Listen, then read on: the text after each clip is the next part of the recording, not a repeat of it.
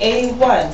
What is the name of the person to whom Jesus was first reincarnated? Prophet Muhammad the Conqueror. 82. Was Satan to be bound then? Satan was to be bound in part. 83. When was the head of Satan taken off? 1453 Byzantine. 84. By whom? By Muhammad. 85. Name some of the marks that were put upon the Moors of Northwest by the European nations in 1774. Negro, black, colored, Ethiopian. 86. What is meant by the word Negro? Negro is named given to a river in West Africa by Moors because it contains black water. 87. What is meant by the word black? Black, according to science, means death. 88. What does the word colored mean? Color means anything that has been painted, stained, varnished, or dyed. 89. What does Ethiopia mean? Ethiopia means something divided.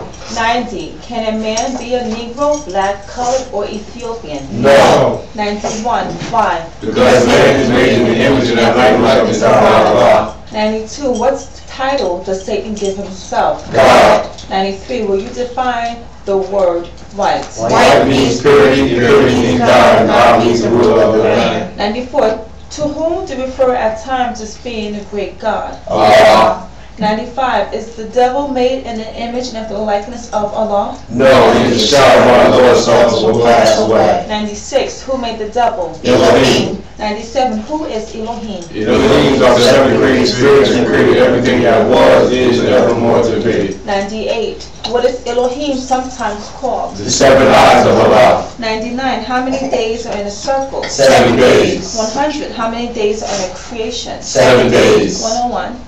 How many days are in? According to science, how many days in a year? 7 days. Islam. Islam. Islam. Islam. Islam. Islam. Islamism. I would like to call to the altar at the moment.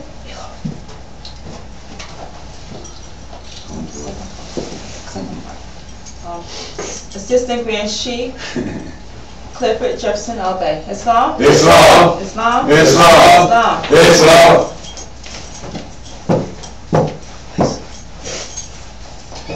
Islam. Islam. Islam. Islam. Islam. Islam. Our God give praise to the great Father God Allah, orchestrator of all the 7 planes of existence. I give honor to the Prophet Noble Jali, founder of the Moorish Science of America, aligned with the Moorish divine and natural principles. I give honor to my Grand Sheikh, the Lord Nature Al Bay. I give honor to Chairwoman Sheikh Nika Atum Al Bay, myself. I give honor to the Muftis on staff. I give honor to all the brothers and sisters here, all the brothers and sisters online who are trying to get understanding of what it is that we are called to do. Islam. Islam. Islam. Islam. Islam. Islam. Peace, Morris. How we feeling today? Great, brother. Oh, that's peace. That's peace. It's always truly an honor to be in the house of the great creators. Because truly we could be somewhere else.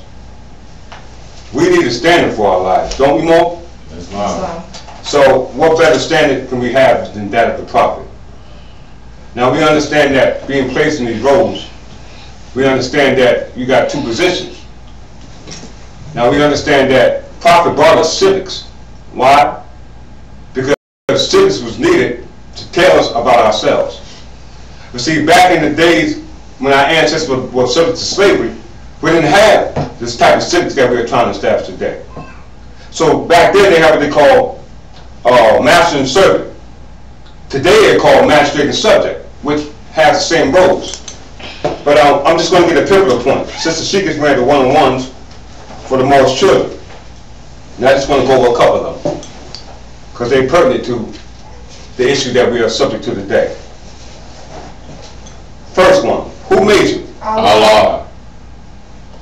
We know that Allah made us because we know that Allah is the creator of the universe.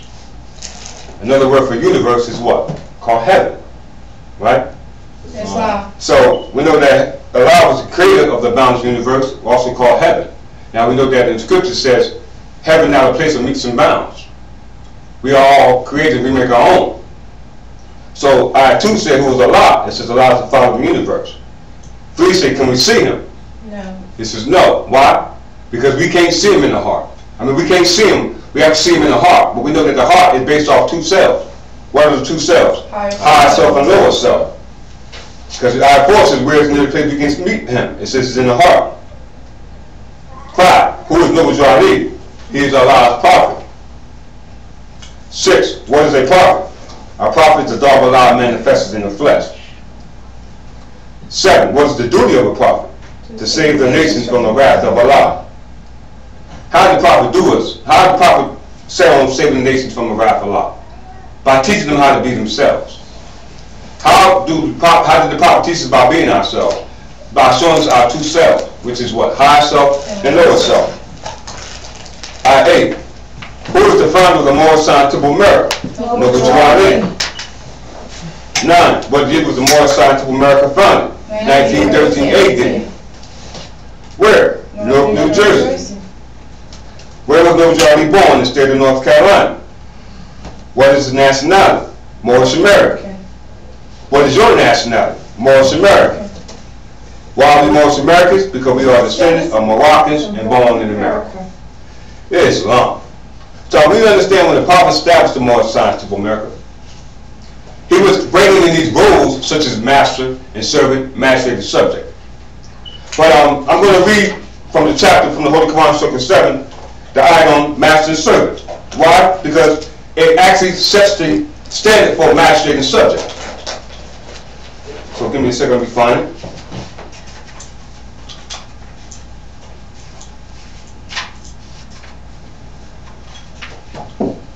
Islam? Islam. All those who have their Holy Quran can turn to chapter, page 46. And the chapter is 28. Chapter 28. And you all just follow along. It says 1. Repent not, O man, at the state of servitude. It is the appointment of Allah, and hath made advantages. It removeth thee from cares and solicitudes in life. The honor of a servant is his fidelity. His highest virtues are submission and obedience. Be patient, therefore, under the reproofs of thy master. And when he rebukes thee, answer not again. The silence of thy resignation shall not be forgotten. Be studious of his interests. Be diligent in his affairs, and faithful to the trust which he reposes into thee. Thy time and thy labor belongeth unto him. Defraud him not thereof, for he payeth thee for them. And thou who art a master, be just to thy servant. If thou expectest from him fidelity, and reasonable in thy commands, if thou expectest ready obedience. The spirit of a man is in him. Severity and rigor may create fear, but it can never command love. Mix kindness with reproof, and reason with authority. So should our ambitions take place in his heart, and his duty should become his pleasure. He should serve thee faithfully from the motives of gratitude. He should obey thee cheerfully from the principles of love. And fail thou not in return to give his judges and fidelity their proper reward. Islam? Islam. Prophet said, they who gave you credit rely upon his honor. To withhold his due is both mean and unjust. Islam. Prophet gave us the knowledge of ourselves, about who we are. And he told us we have a higher and lower self. Why? Because by him showing our higher and lower self was impertinent to chapter 31, when the chapter talked about the peace and society depends upon justice for the individual and the safe enjoyment of all his possessions. Well, we understand that in the society that we live today, in this mundane world, it's not a reflection of what the prophet was talking about in chapter 31, during the first chapter. But it does reflect everything he said within that chapter of what not to do in that society. See, this is the reason why you have checks and balances. I just read a chapter on master and servant. And we understand that these two roles are important for peace to maintain. So as we read in the chapter, it spoke about knowing the responsibilities of both, the master and the servant. Because if the master didn't respect the wishes of the servant, and the servant didn't respect the wishes of the master, then that society could not run. Because it's up to the servants to be studious to the master, to flesh whatever it is that he wanted for that society. But see, back then the other world they were called master and servant. See, a servant is not a bad thing. A servant is a good measure because it teaches one how to humble himself. But see, through the construence of the word, they took the true meaning of what servant really means. Why? Because as servants, we are servants, and as masters, we are servants. Because the servants is taking care or doing the wishes of the master as well as the master doing the wishes of the servant. Because if the servant didn't understand what the master was trying to do, then you have a problem. That's the reason why I have Article 1 in the Divine Constitution Bylaw. It says the Grand Sheik, the chairman of the Moorish Scientific of America, is the power to make laws with the assistance of the prophet and the grand body of the Moorish Scientific of America. The Sister Grand Sheik is Sister Grand Sheik in all affairs. He lives according to love, truth, peace, freedom, and justice, and is known for the members of the Moorish Scientific of America. See, there we see the roles as master and servant, subject and master, servant and master and servant. Why? Because these roles are important. See, these roles doesn't just play out in our everyday society. These roles doesn't just play out in our church, in our synagogue, in our mosques. These roles also play out in every other aspect of our lives. Not just in our society, but in the animal society and the kingdom society. Because it's based off checks and balances. Each one knowing their role to make the society function the way it's supposed to. But see, I give honor to the Prophet Noble Jali because in the Moorish guide, in the opening statement, he reads, in regards to the Moorish Scientific of America, the Prophet said, all authority and power of the Moorish Scientific of America is vested in the Prophet Noble Jali, and whom he appoints to act as the supreme body. The Prophet has the authority and power to expel any officer or member of the Moorish Scientific of America who willfully violates and refuses to comply with the rules in regards to the branch Moorish Scientific of America, and such suspensions and expulsions shall stand until the judgment of the Prophet. The members and the officers shall have made satisfactory atonement. All officers and members of the Moorish Scientific of America and any such rules and regulations of the Constitution shall be in writing and not at variance with any laws of the city, town, or nation which the Prophet should declare a law. See, this is our master. This is our master who gave us a magistrate.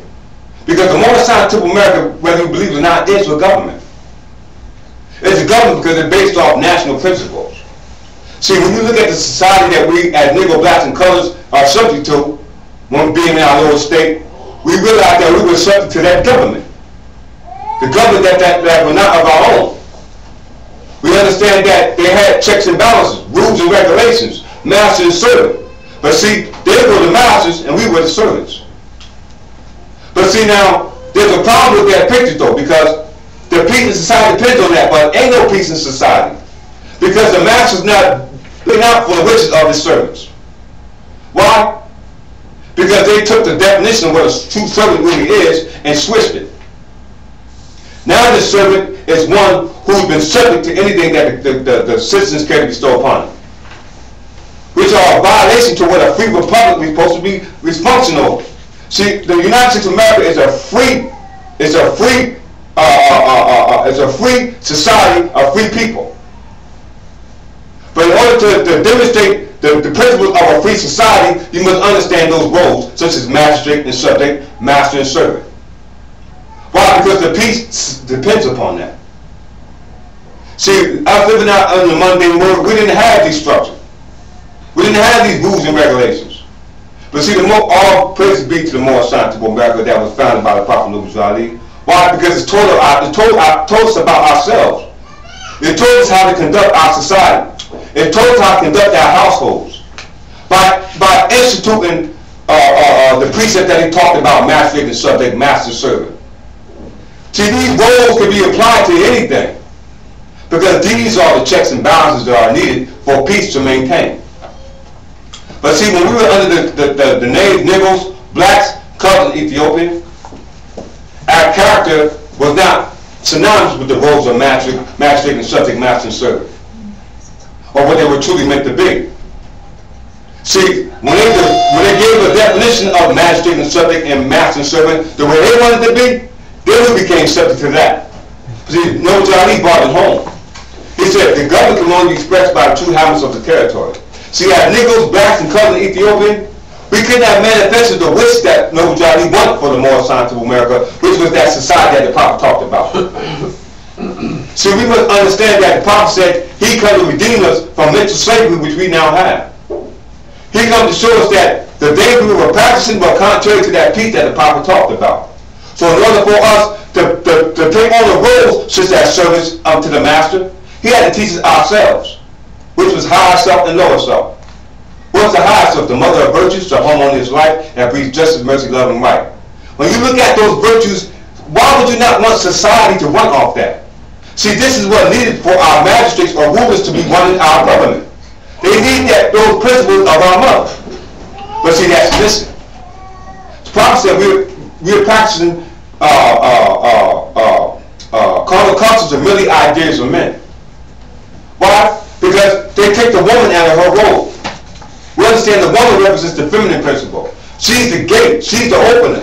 So she represents love. But without justice, there can be no love. So that's why Jesus represents justice, but Mary represents that love. It represents the love that brings forth justice. But see, we in our Lord's state can understand that. So when Allah spoke, he spoke to man. So he had to bring another demonstration of love, because we wasn't looking to the woman for the love. So he had to manifest it in John. Part so he represented it in Jesus. But John represents the purity that manifests that love. See, we didn't understand that because we have a lower self.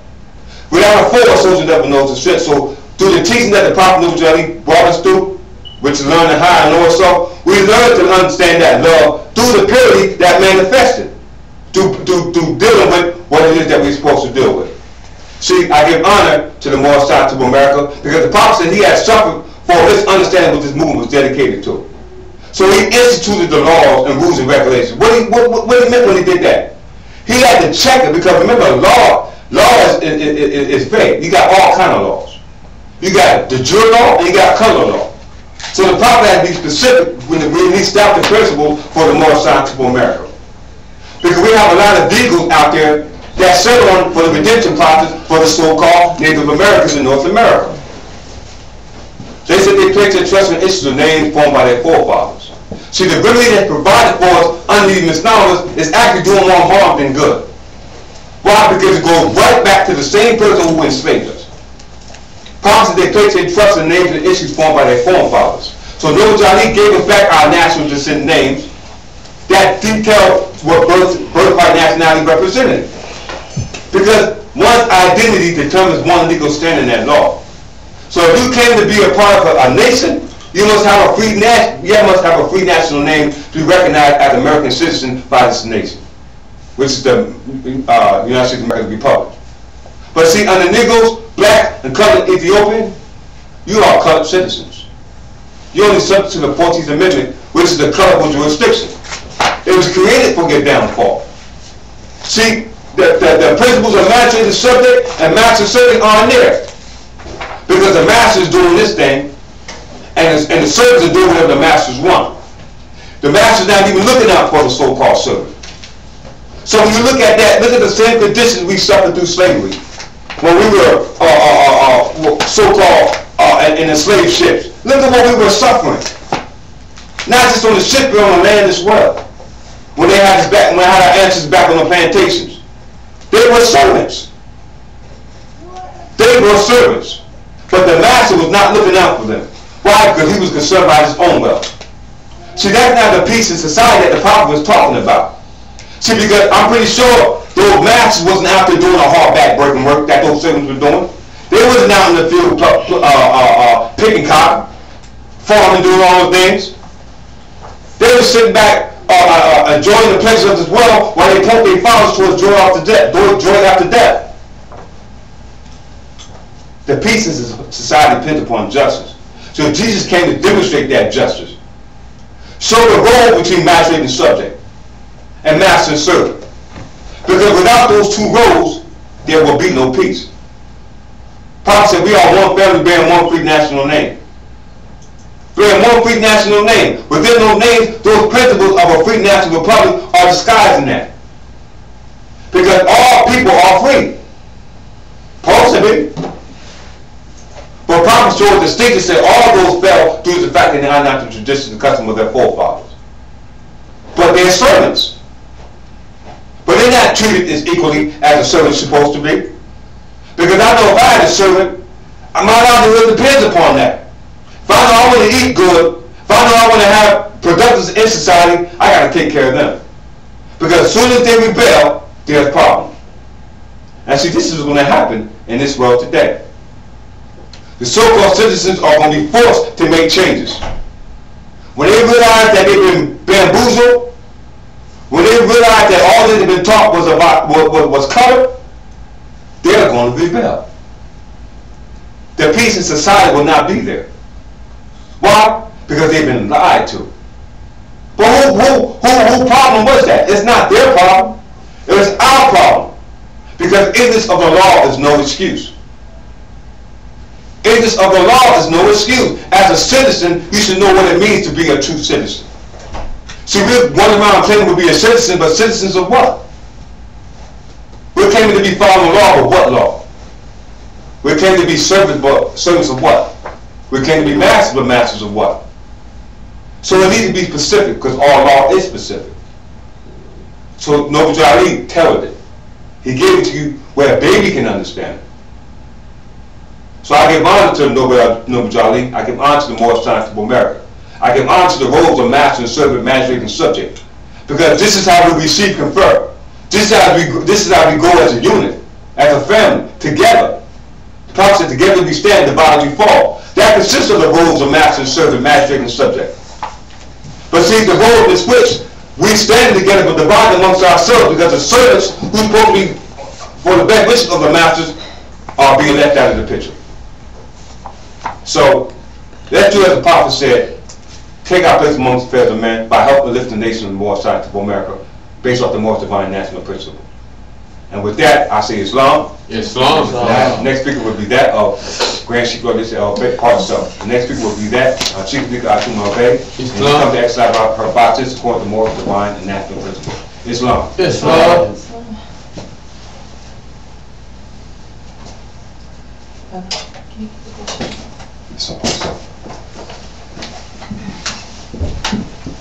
Islam. Islam. All rise and give praise to our great Father God, Allah, the author, the creator, the governor of the universe, of the worlds, who have instituted laws for the governments of the world, that we may abide and become a part of. I give honor to his noble divine prophet, Prophet Noble Ali, his forerunner in these days, Marcus Messiah Garvey. I give honor to the Grand Sheikh here, Grand Sheikh Lord Noble Nature Albay, all Grand Sheikhs, chairmen, officials of the Moorish Science Temple of America. Islam. Islam. Honor to you all. Islam, may I be seated? Islam, honesty. Thank you. Islam, brother. If you can get the dictionary, please.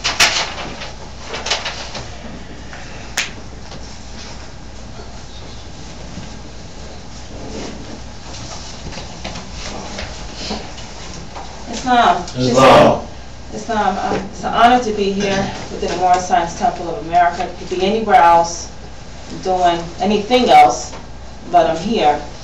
And the reason why I'm here is because I have faith in the Prophet's redemption process. Islam. Islam. It's the reason why I'm here. And I understand that the more minds gravitate and focus on the same idea or thought, the greater that thought becomes. This is why it's important for us to have clean mind. The Prophet says, keep your bodies clean with water and keep your thoughts pure as well. You know, because if your thoughts are pure, then the way the universe works is as what you put out in the universe comes back to you. Everyone has different names for what they call it karma, call it whatever. But what you put out, reap what you sow, whatever you put out in your mind will manifest on a physical level. And you may not know it manifested, but it will manifest on a physical level. And so that we have to keep our minds pure and our bodies clean with water. And so all of our minds being focused on the same thought, intent, on the same day, same hour, brings power, brings force to the actual thought itself. So I'm here trying to get a better understanding, clarity of who I am, because the prophet says, man must know thyself. We must know thy creator, Father God Allah. That's when you are really becoming to fruition, when you know who you are and who your creator is. You know, then you understand better your higher self. You know, when you know that you and your Father God Allah is one. And the Moorish Science Temple of America is instituted and organized by the Prophet Noble Drew Ali, founded by the Prophet Noble Drew Ali in 1913 AD, for the purpose of teaching his people to learn to love instead of hate again. Was one. There's many facets, and think of it as a tree, you know, with many branches and many leaves that spring forth from it, and fruit that it bears. You know, we can look at Moorish Science Temple of America as a tree with rotarian complexions, which can be the branches. And we, all of us who proclaim our free national name, we are those fruits. You know, we can think of it in that sense. And with the Moorish Science Temple being a rotarian complexion, it teaches us many things. You know, how to become better citizens, how to learn to love instead of hate, you know, and many other things. And this is a program instituted for all Asiatics, because the prophet is a universal prophet. He came to redeem man himself. He's a universal prophet, and his teachings are universal. Love is universal. Truth is universal. Peace is universal. Freedom is universal. Justice is universal. And they're necessary for nations to strive peacefully. Peacefully. We all have gods, and we say that God, who we call Allah, many other nations may call him by different names, but have instituted governments so that we can live in harmony, peace together. Islam. Okay. Because the peace in society depends upon Justice. Justice. You know. So those things is needed for people to be able to live in harmony. Even though they may have different perspectives and languages and thoughts and ideas, they should be all pivot about love. And the 5 principles should be universal. Islam. And I just want to go into chapter 7 briefly and demonstrate just okay.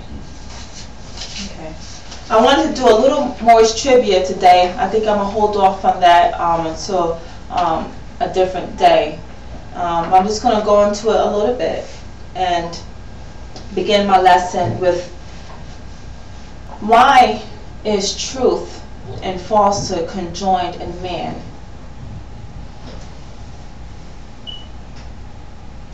Post that question. If not, I'll continue.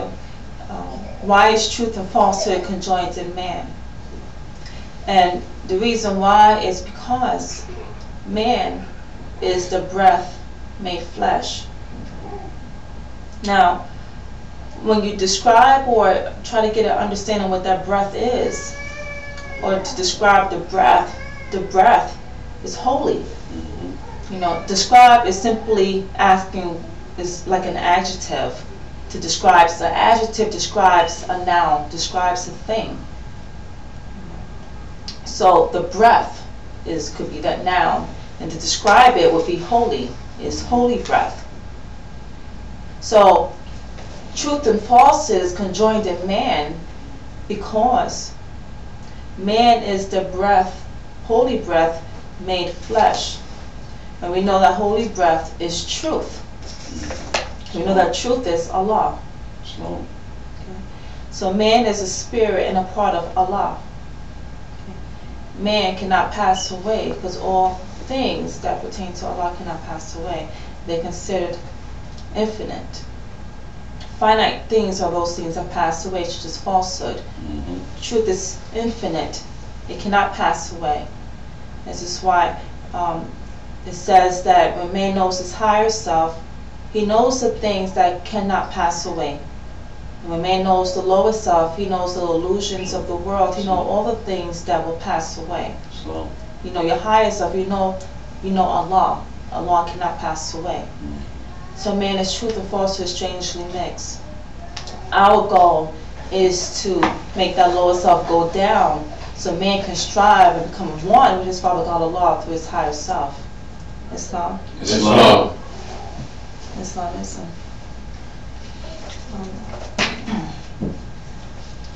So with man being truth and falsehood strangely mixed, we got some things to deal with. You know, we have foes, we have lessons to learn. The creation fall of man tells us that man is weak. He's weak because he debased himself, he has fallen, he's become dense, and he is not vibrating on those spiritual levels and degrees as he should be. So the falsehood that we're dealing with is lower self traits. That's the falsehood. And with the falsehood and lower self that we have is what's causing conflict within ourselves, amongst our fellow citizens, amongst our peers, amongst society in its whole, because it's based off of the lower self actions. And you reap what you sow. So if you're thinking negative, you put out negative actions, then you are going to be violated unjustly, without due cause or just cause. Islam? So we have to be humble in our strive, because man is striving towards perfection, striving to be righteous, striving to be his higher self, striving to unfold in what a more really is. But we have to understand in that unfoldment, as we strive, there are still lower self tendencies that we also have to throw off. And because we're not completely unfolding to our higher self, there are going to be negative situations and things that we're going to have to still strive and become the strength of Allah made manifest as a test, and to show our strength or our weakness. Islam? Islam. Islam. So with this falsehood that we have, there's many, I don't care what organization you're a part of, you know, there's infiltration, there's no one is perfect, in regardless of what organization you're a part of. But specifically talking in regards to the Moorish Science Temple of America, I want to go into the Prophet Governor's Order to Proclamation at each meeting. And I just want to delve into what the Prophet's really saying here. Because a lot of times when we read something, especially if it's something negative, we tend to not to like to apply it to ourselves, like it's everyone but us. And that, no, we're not a part of that problem. But we are. The Prophet said the Negro problem is our problem. It can only be solved as it can. And we have to understand that we are still a part of that Negro problem. Islam? Islam. We are for love, truth, peace, and freedom. And when these principles are violated, justice then must take its course. Any member or group of members who hold malicious feelings toward the temple or the Prophet, or violate the divine covenant of the Moorish movement, will receive their reward from Allah for their unjust deeds. Islam? Islam.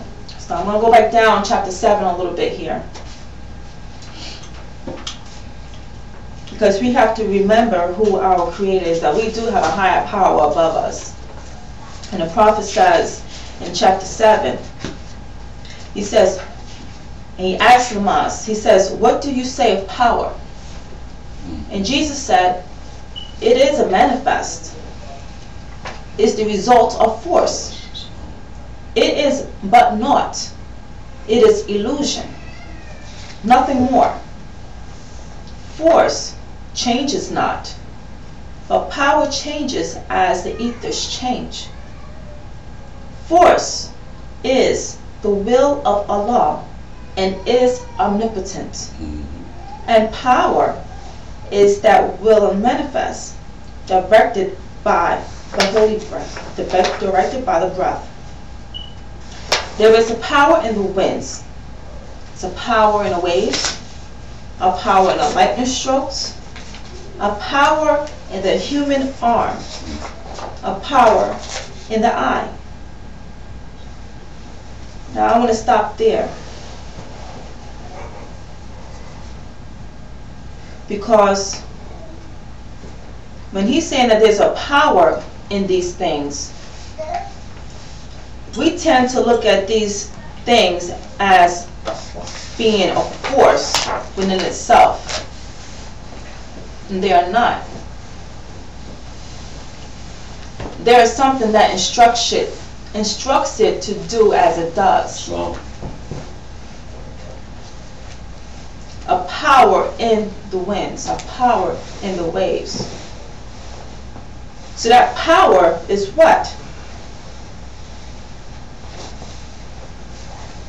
is an illusion, Islam. nothing more. So the honor itself should not be given to the wave or the wind, because it's just manifest of power. So force is the will of Allah. Okay? And so let's apply it to ourselves. Because really, anything that we do is of our own will. Rarely of our own will. And we know that this movement is being willed by the Creator. Now Allah is leading on and destiny is sure. And we know that this movement is in the hands and being instructed by the Prophet Moorish Ali. He even instructs and tells us he can better fight this fight on the soul plane. And for us not to forget where the seat of power rests. The seat of power. Because he is the force of this movement. Islam? Islam. Okay. So with us being able to call ourselves Moorish Americans here in these lands, I understand the degrees of us being God. I understand the degrees of sovereignty. But it is because of the Prophet Moorish Ali. He has forced attention to these ideas to make it possible for us to proclaim ourselves as Moorish American. He is the force of this movement, not us. We are the vehicles to do the work that he instructs us to do. Therefore, he laid down laws, divine constitutional bylaws, for us to imitate the Prophet in word, in speech, in actions. All these words are synonymous. But the Prophet is guiding this movement. He is the force to this movement. He said that he knows where every member is along the way. And the reason why I want to talk about this particular paragraph here, it says, any member or group of members who hold malicious feelings toward the temple or the Prophet, or violate the divine covenant of the Moorish movement, will receive the reward from Allah for the unjust deeds. Now, I didn't say this. I didn't make this up. This is something that we all are bound to. This is a proclamation that every Moorish American, whoever's sitting at a meeting that's not proclaimed, is supposed to hear. So if you can define for me malice, only because malice is the root for malicious. Islam. So if you look up malicious, it's only going to bring you to malice. That's the root. Islam. Malice. Bad quality. Badness. Roguery. From bad. 1. Extreme enmity of heart or malevolence. A disposition to injure others without cause. From mere personal gratification or from a spirit of revenge. Unprovoked malignity or spite. 2. In law, a deliberate intention to do evil. A willfully formed design to vex, annoy, or injure another person, with or without personal ill will or without just cause or excuse. A wanton disregard of the rights of others. Malice of forethought or prepense. Malice previously entertained as in a deliberate design or purpose to do a wicked or evil deed. Synonyms: rancor, spite, grudge, pique, malevolent, malignity, hatred. Malice, to regard with extreme ill will. Islam. Islam. The only reason why I'm going to focus on this is because he's directing this directly to any member or group of members. Okay, so that can pertain to us. Now, if you don't know your lower self, you may not think it pertains to you. But this is for us to be able to look within and examine with care our two selves. hire some more stuff. So let's focus on this here, because it was important enough for the prophet to put it in a proclamation for it to be read to each member. Okay.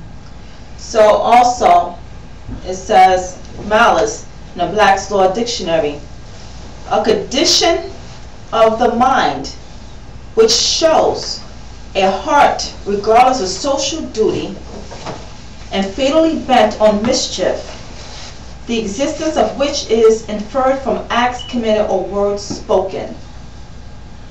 Islam? Islam. Islam. Okay.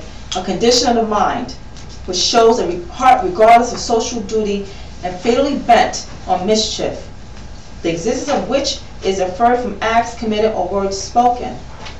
So, any member or group of members who hold malicious feelings toward the temple or the prophet, or violate the divine covenant of the Moorish movement, which is a social duty, will receive the reward from Allah for the unjust deeds.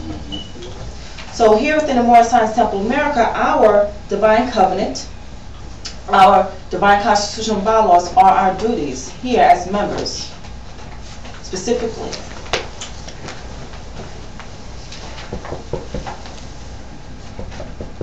All true Moors will and must obey the law as laid down to them by their prophet. And if they lose confidence in their prophet, they should turn in a card button, see square in a turban and fez, and return to the state where I, the prophet, found you. Islam? Islam. So let's just examine with care Moors our intent, because they are those who come into this movement the sole purpose with malice intent. That's a lawful charge. And a lot of times we want to charge, police officers or what have you for being malicious or malice. But we have to understand also and remember here, because we are obligated to the Constitution and the respects of this government here as Moorish Americans, the Moorish movement, that we don't violate the same laws that we charge others outside this movement for violating the Constitution of the United States of America. We have to also be part and parcel to that as well. So let's keep that in mind and not be so puffed up in our own conceit to think that, okay, this is not talking about us, because whenever we violate any of the laws, whether it's in willful intent or not, it's causing harm to this movement. Islam? Islam. Islam. Islam. Islam. That concludes my lesson. Anyone have any questions? Islam. Islam. I know the Quran says, we are perfect from the seed from which we came. And not yet unfolded, but we're able to manifest into the fullness of what we're supposed to. But then the prophet also, and then it gives you an example when it speaks about Jesus being, told in a room about when Mary was taught about Jesus, the things to raise Jesus to who he was supposed to become. But then you read further on in another chapter, the prophet spoke about, said, from the womb of my mother were various and waiting, from the loins of our father we inherit our instability. So, dealing with what you talked about, where did the confusion come in? Because we know that when Jesus was being demonstrated, he was on the right track, because he represents love. And we understand that John represents purity, but he said in this era of time now, we inherit the instability we were various and waiting from our mothers, and we inherit our instability from our father. So, where did we go off track? Can you explain where did we lost the connection between the true mother and father, which we were supposed to get those principles from? Because our mothers and fathers weren't true. It wasn't true, Islam. Keep in mind, if I'm understanding your question correctly, Jesus was ordained to be a prophet, first of all. Islam. And Mary was ordained to be a mother of a long promised son. All right. So we all know that we all manifest in a form that is suitable for our growth. So our mothers and fathers weren't on that level. I mean, at one time we were all very spiritual and obeyed the laws of the Creator. But just as we all fell, we debased ourselves from Allah. This is why we even here on this plane in the first place. We debased ourselves from carnal thoughts and deeds. So I guess it just goes back to the principles your mother and father instilled in you, taught you, and what level degree they were on. Alhamdulillah. You know, because if you were raised into a family that had that nature, then more than likely you would have been also of productive seed already. So this is why it's so difficult for all of us. All of us are here with the same issues because most of our parents weren't on a level, which makes it harder for us to get to that degree because we have to teach ourselves. Whereas Jesus was being taught already by his mother. He'd have to teach himself because he already had it within him. He was ordained. He was a seed. It was already planted in him to unfold into what he was. But he had help because he had these teachings and he was taught. It wasn't until a certain age where Jesus was able to go out and teach on his own at the age of 12. You know, it's because he was complete. At the age of 12, most of us still have no idea who we are. Still playing video games. You know, so perhaps if our parents were already on that degree, because remember the first school starts in the womb. That's where it really began. So we were taught within the womb. Then by the time we got to the age of 12, we will also be able to teach and be on a higher level than we are now. But it's all in the raising and in the nature. Islam? Very well. Islam? Islam. All right. I would like to call to the altar at this moment, Grand Sheikh, Lord, Noble Nature, obey. Islam? Islam.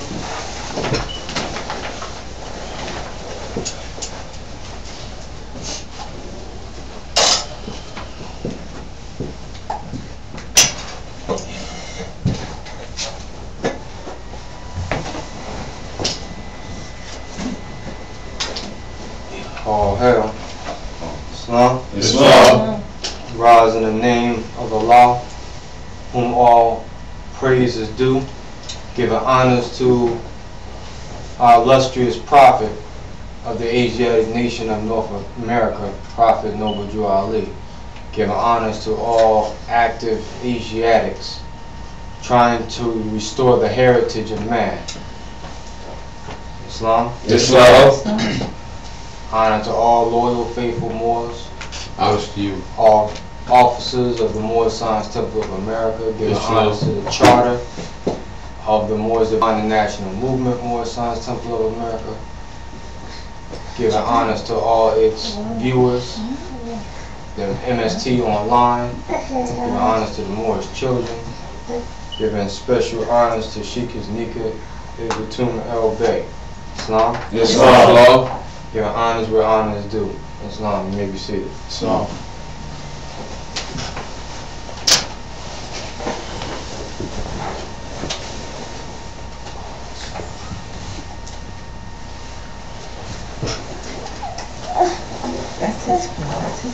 I want to give honors to those who came before me, paving the way for my lesson. And I'll ask you to just be patient with me because I have a lot on my mind right now. And I have some things to go over with you that you might not like. And some might disagree with me for even going over certain information. But the record says, act as thy soul dictates, and the end shall be happy. So to be content with myself, I think I need to go over this because I'm throwing it out in the ethers. It's not just for you, it's for all of us. Islam. Islam.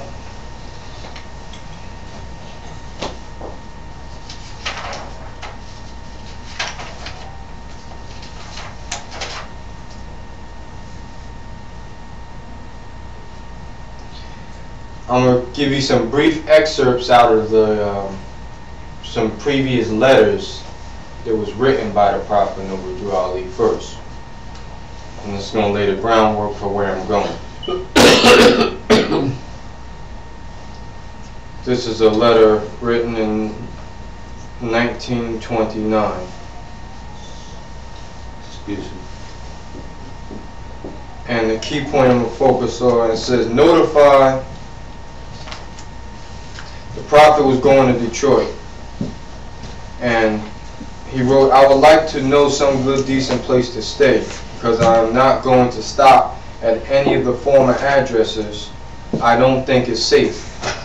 notify faithful Moors in order to save their labor of their Moorish work in Detroit temple, they will have to watch their enemies and hold their enemies in check.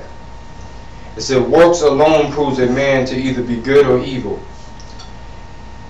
It was through my hard labor and my finance that built Detroit on a prosperous footing, and I'm sorry to find out that I had found unloyalty to our Moorish laws and obligations, for it layeth not in the members, but in the heads whom I have trusted and supported. I have everything to tell you when I get there. That's one letter.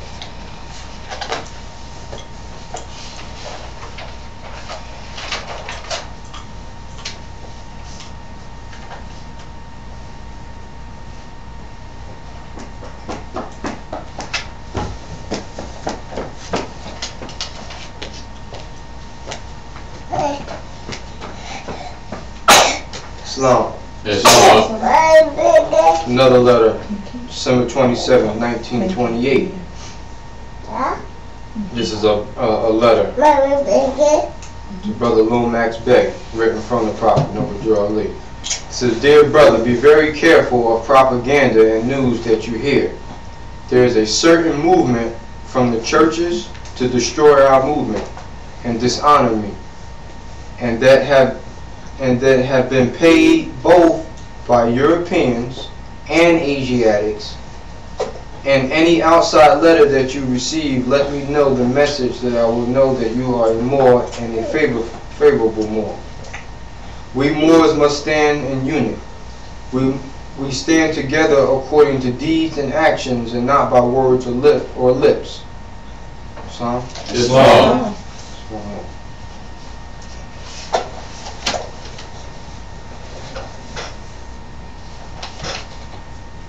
The purpose I am going over these letters is because reality is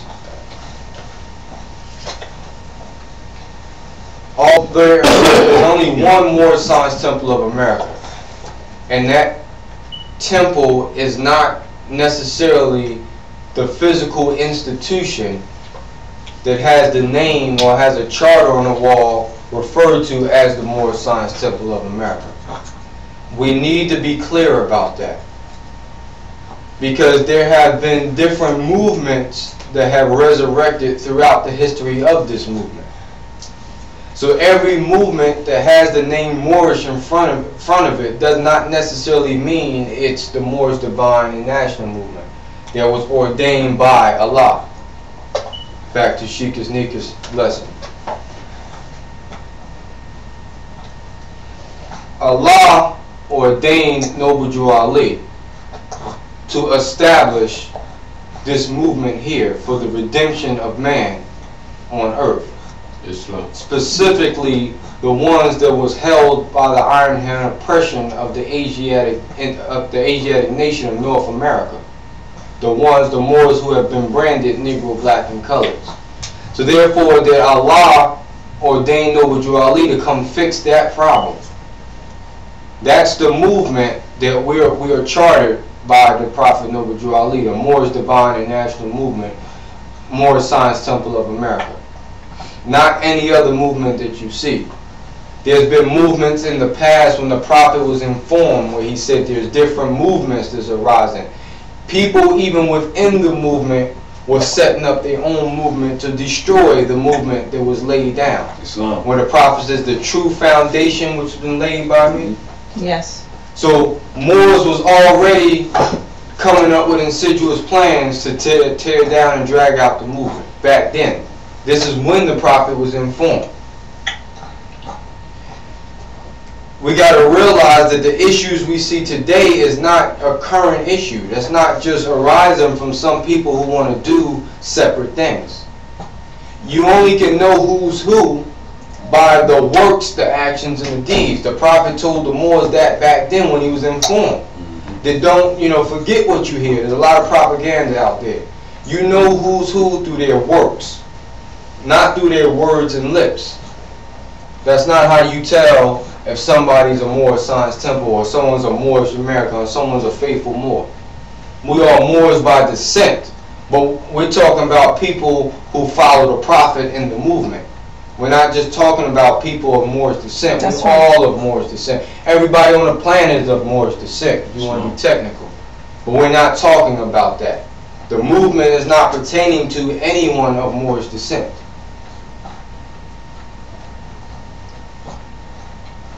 So, I want to go into the death certificate of the Prophet Noble Drew Ali.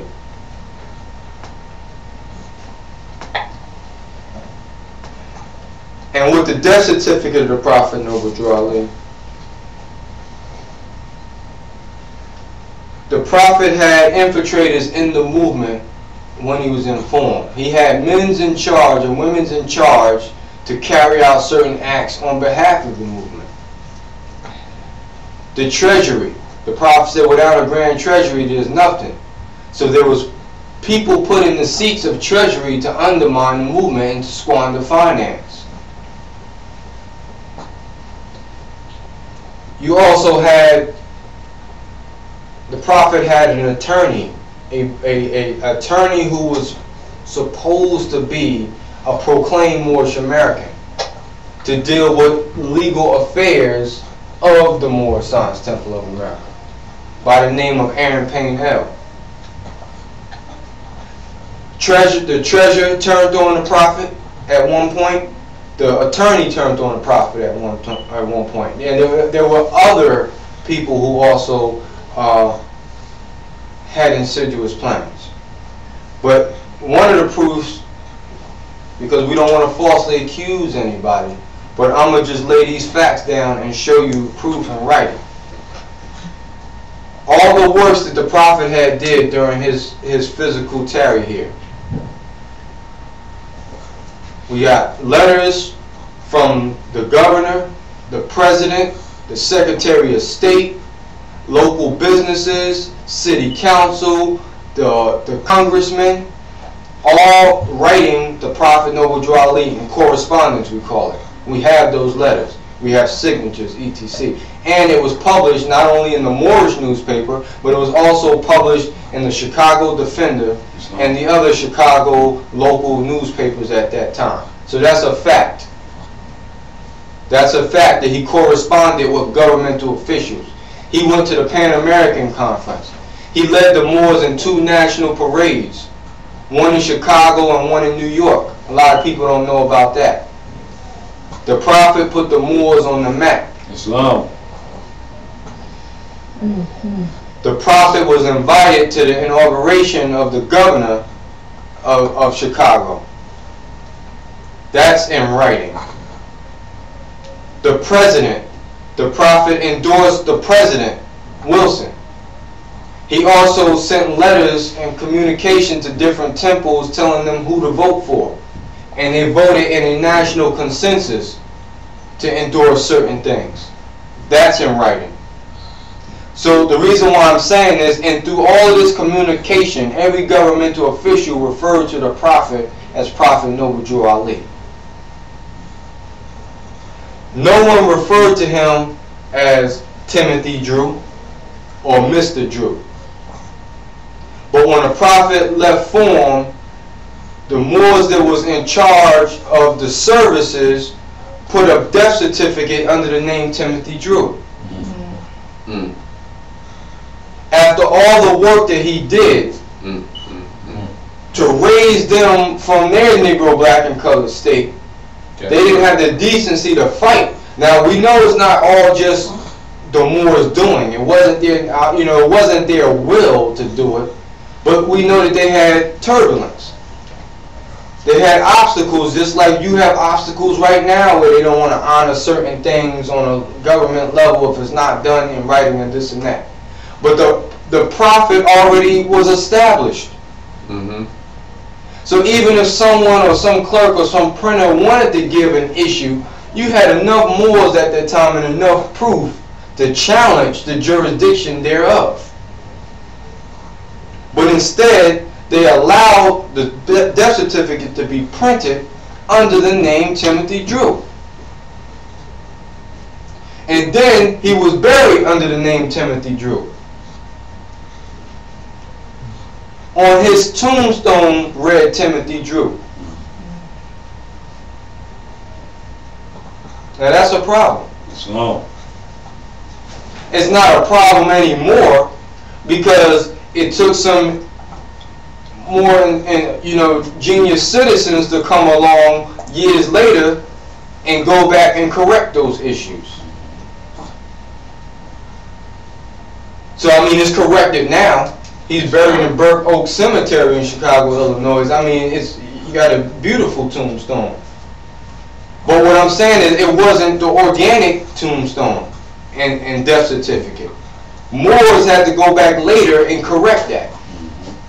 So the issue I'm bringing it up is because you need to know the administration of Moors at that time to understand what's going on now.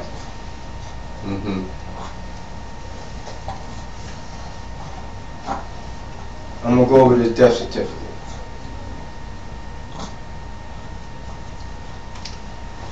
Under color and race, they got here American black. No such national name or race. Even at that time. So I'm just showing you what they got here. We're dealing with the original birth certificate here. Death certificate, I'm sorry.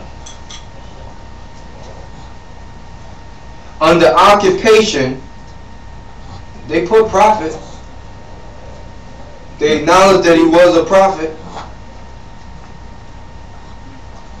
Birthplace is unknown. City or town is unknown, I should say. State, they do have North Carolina. Name of father, unknown.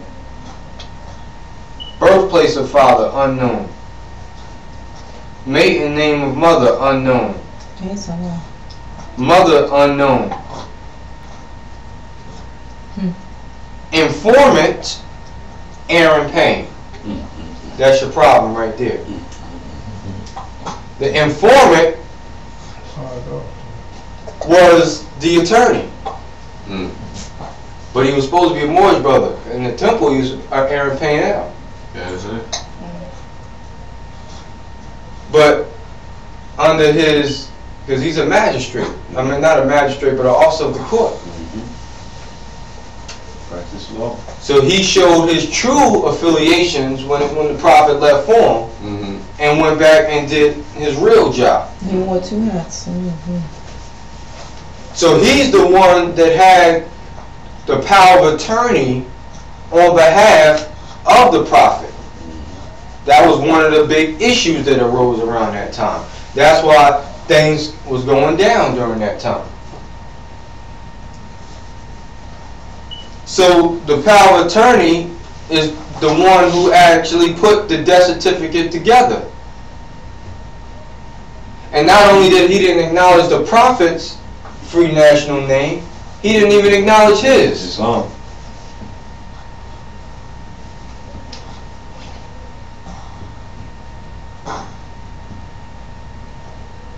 And okay, we got infiltrators, we know that exists. My issue is the Moors did not stand up and challenge that. Now, yes, the man might have had legal power of attorney or whatever to do whatever he did aside from the prophet, so it makes it hard for somebody to really come behind that and change it. Don't get me wrong, but it was done. It was later done. Moors fought until it got done. They went back to that cemetery, they went back to that state, and they challenged the jurisdiction.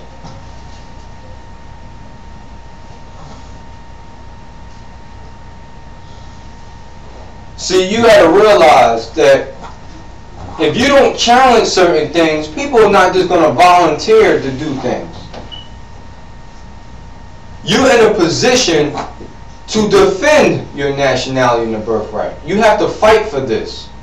This is not something that's just given to you and that you don't have to stand and it's the own defense. You have to preserve it. To preserve it, that means that you have to strengthen it. You have to have a defense system behind this whole movement. If they challenge the prophet, you think they're not going to challenge you?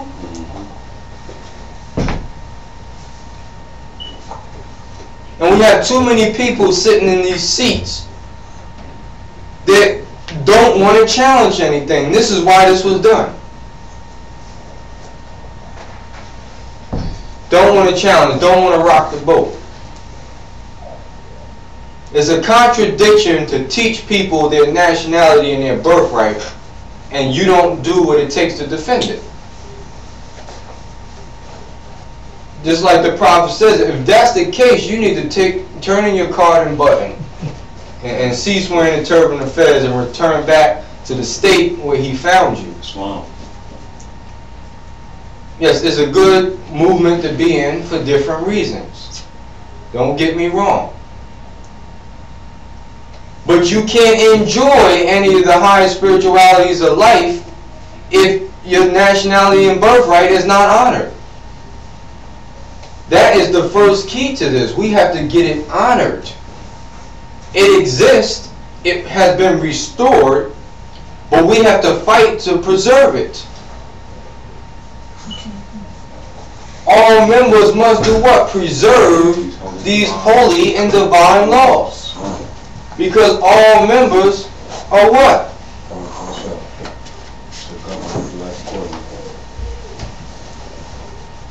If you are part and parcel of this government, it can only be acknowledged through true citizenship, notwithstanding the 14th Amendment or any other colorable code or so-called law that's enacted thereof. Your citizenship, your part and parcel, is only through the prophet declaring you a nation. Outside of that, you have no citizenship. Acknowledged citizenship. True citizenship. And you know where I'm going. We know that, but I want to make sure everybody else out there knows that. Outside of Moorish American, you have no true wealth that they're going to honor. Because they look at you or view you as being brought into the constitutional fold via the 14th Amendment. That's your due process clause. That's your citizenship clause. That's your civil right clause. Outside of that, they saying you can't even go, you can't predate that. They're saying you can't predate that. It confuses them when you go prior to those dates. You just put a monkey wrench in law when you start going to the organic constitution, or you start talking about something other than the 14th Amendment. That causes confusion. Not meaning that we shouldn't do it because it causes confusion, meaning that it causes confusion to them because they don't understand. Some of them do, some of them don't. But that's what confusion means. Confusion don't necessarily mean that it's wrong or something is wrong. But as soon as you stir something up, that causes confusion. True or false. You know, Moore's always saying, you know, stop flashing your cars, it causes confusion. Well, you know, they use things sometimes in the wrong content. Yes, we shouldn't just flash our cars. That's not what it's about either. But just because somebody disagree with you don't mean you causing confusion and you wrong for that. Some confusion needs to be done. The prophet caused confusion, if you want to get technical, and what he did. His whole movement caused confusion. Muhammad caused confusion. According to our record, it says Rome had peace for a long time, right? Until what? Until Muhammad the first came upon the scene and fulfilled the works of Jesus of Nazareth. He caused confusion. If Rome had peace and he came to break up their peace, is he wrong for that? No. It wasn't the peace that you think it is, so you can't always just read things word for word and run with it. You got to understand what was being said to you. He wouldn't be saying that for nothing. If Muhammad was wrong, then that means the prophet was wrong. Because the prophet is Muhammad. And that means Jesus was wrong too, and all the prophets was wrong. Islam, brother, you had your hand up. And it just slipped my mind. I was sitting and thinking before you Islam, called all up. these all events, bro. Let me move on. So going back to this death certificate. So they got him as the informant. So he informed the state on something that took place. He told the state that this man who passed was Timothy Drew. Error in law. Islam. Error in law. Soon as Moors seen that go down, they should have been down there marching and doing whatever they had to do. I'm not going to fault them because I don't necessarily know the whole situation behind that. But what I'm saying is Moors did go back later and correct that, and I give honor to those Moors. And people might say, well, you know, we don't follow them and we don't like what them more. They went back and did something that nobody else did. I'm not justifying all the other acts they did after that. I don't know exactly what they did after that, but what I'm saying is I'm honoring what they did. We give honor where honor is due. And one of those acts they did was right. And we give honor to that, because if not, that tombstone will still read to this day, Timothy Drew. And the same thing with you. If you don't fight for this, then you and your babies might be the same thing. That's how deep this is. Here's Moors right now, this buried under the reflection of a European slavehold name, under Negro, black, and colored. Right now, Moors have been in the temple all their life. Because their present day leadership might not have dealt with that. Because they say what? They don't deal with law. Then they say Prophet didn't deal with law. But we got addresses where he dealt with the inaugurations and all this other stuff, but they said he didn't deal with law. He went to the League of Nations, but he didn't deal with law. Pan American Conference, but he didn't deal with law. See, if you're not careful, your own brothers will put you back in slavery. Islam. Sometimes we point the finger in the wrong direction.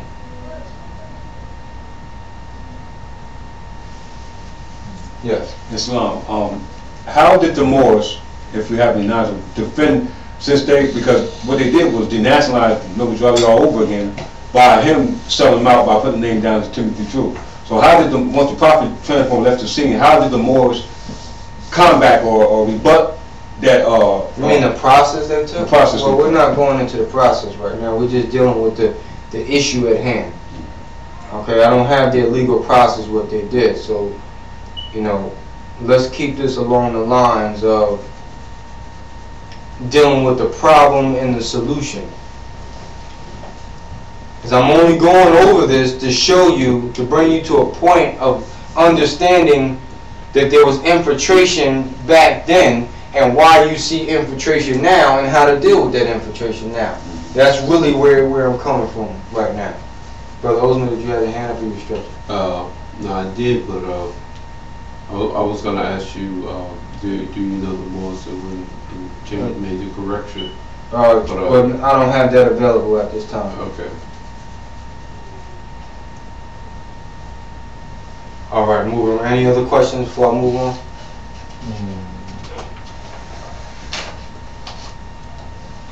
Now the newspapers, once again throughout Chicago around that time, you know, all gave honor, and when they wrote about the write-up of the funeral service and stuff, they all honored Noble Drew Ali, Prophet Noble Drew Ali. The whole city knew him as Prophet Noble Drew Ali.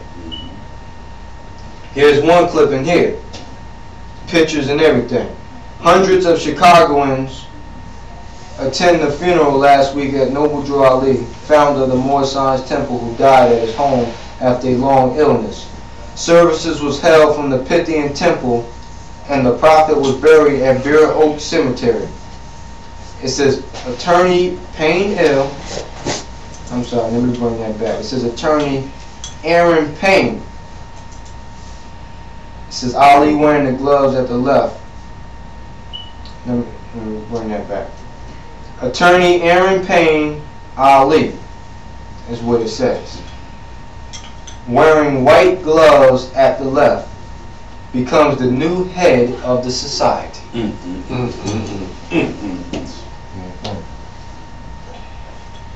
The informant became the new head of the society. Now, he didn't really become that, but that's what the headline said, because that's what some people were pushing. So it's not like he really became the head where all the Moors agreed to that. You know, there's issues that happened with that. You understand? So there's a lot of things that went on during this time. And it has to help you understand why there was a split. You know, there's other letters that the Prophet wrote to Miliel when he made reference to, you know, a lot of people want to sit where I sit, a lot of people going to want to sit where you sit, because that's where the seat of power is at. That's where the money's at. ETT. So they're going to try to undermine the seat to try to get control of the movement. We have that in letters as well. So, you know, we can't just necessarily deal with the issues of what happened back then, but you need to understand the groundwork behind it to know who's who. So if people start talking about certain sides, it's not really about any sides. I don't even get into any sides of the Moorish side. There are no sides. It's the Moorish Science Temple under the guidance of Prophet Noble Jew Ali. Are you a member of that or are you not? And you really don't have to tell me if you know, answer the question, because I know through your works, actions, and your deeds. So if you really understand this movement, you don't have to ask nobody what side they're on or what temple number they're part of. You can do just for, you know, for communication purposes and other things. There's you know, that's valid on other levels. But I mean, as soon as you start asking questions and your question is only to discredit one, then that means you're a part of the problem as well. Malice, Islam. You just as wrong as the other one. That's a malice intent. And that's a person with insidious plans. Regardless if you understand what happened. Some people don't know what happened, but it don't make them right because they don't know. Because ignorance of the law is no excuse. So if you're ignorant towards this movement, there's no excuse for that.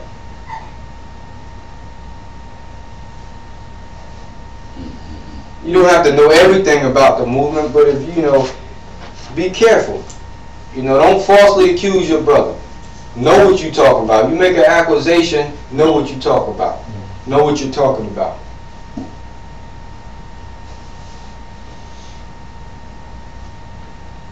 Headline here from the Moorish guide. Prophet's spirit rout enemies from the temple.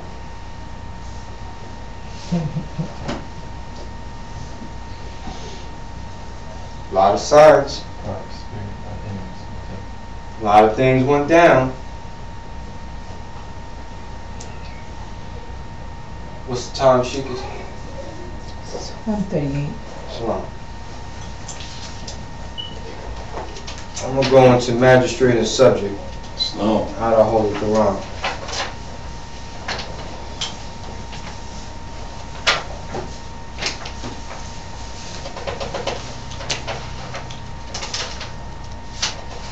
Chapter 29.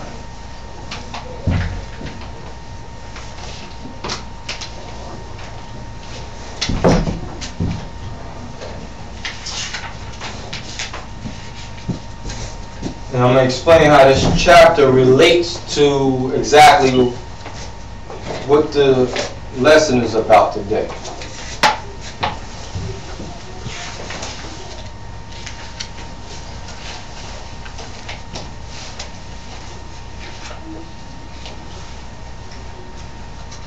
This is why a lot of these letters the Prophet wrote was an order to be read to the temple.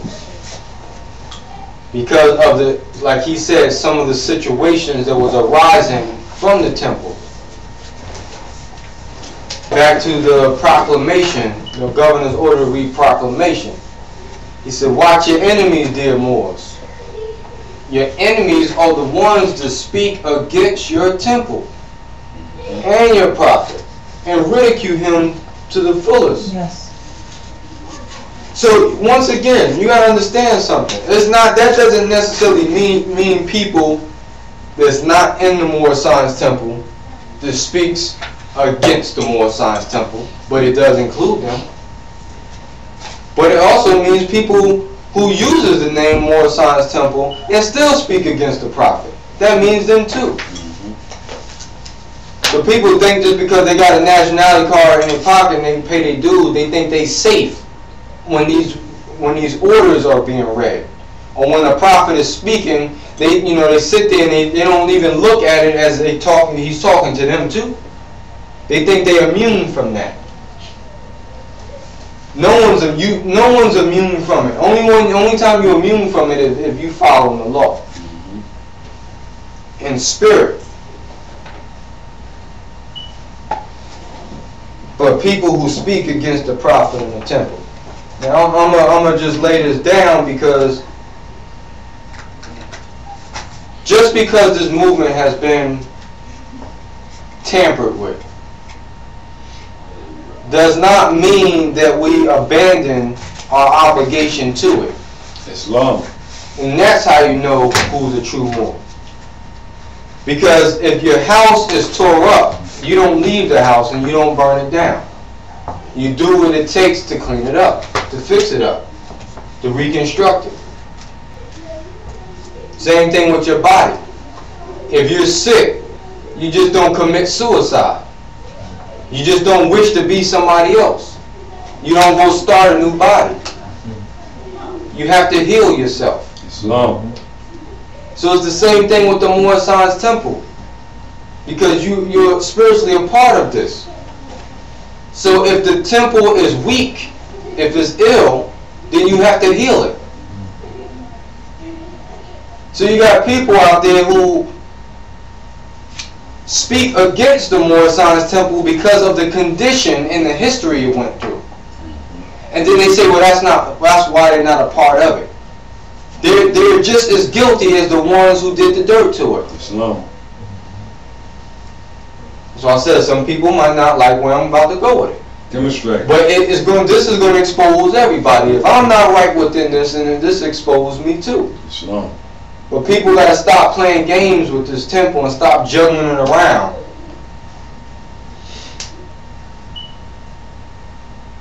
The prophet said, I brought you something that you can't tear up. It'll tear you up. If you understood that spiritually, you would know that really there's nothing wrong with it. And it's doing what it's doing according to law. It's going to separate people. It's going to expose people. It's going to remove people. But the prophet said that he knows the people among the ranks that are interested. He knows who's interested in this movement. He said they are the vanguards of this movement. As the Moorish hordes increase here in America, all Moors are active and not passive. Praise the Lord.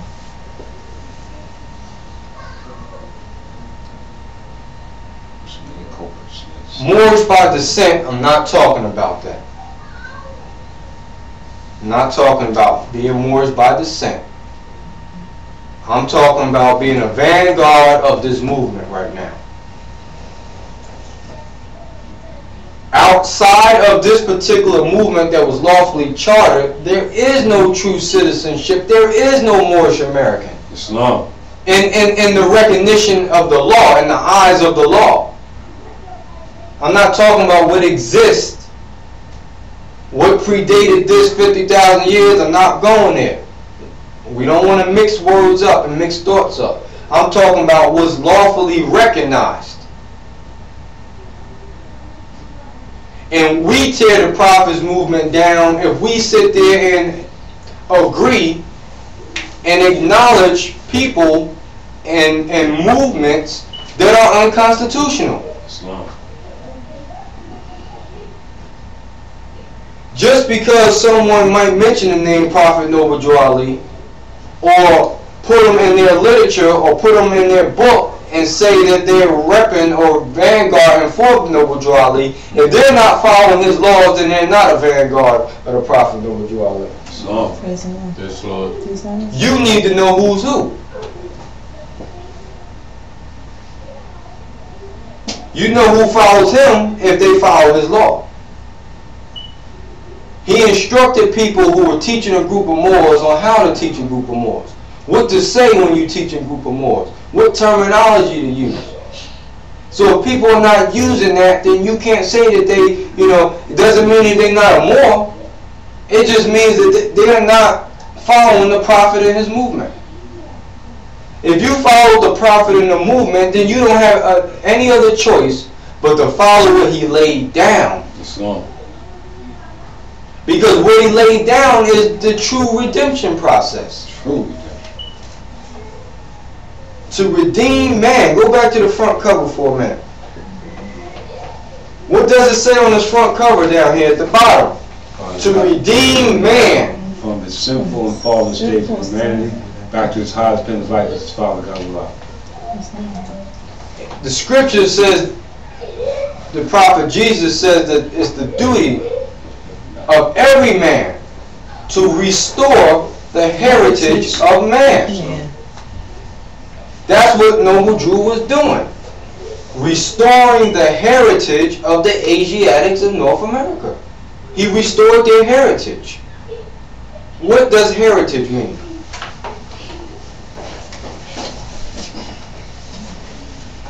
Without even going into the dictionary, the one word you should recognize in there is her.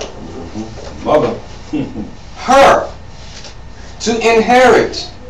Her. Mother. Woman. So he's holding her up on the front cover of the questionnaire. Fallen humanity. Humanity has fallen. He said humanity must be lifted. It must be lifted.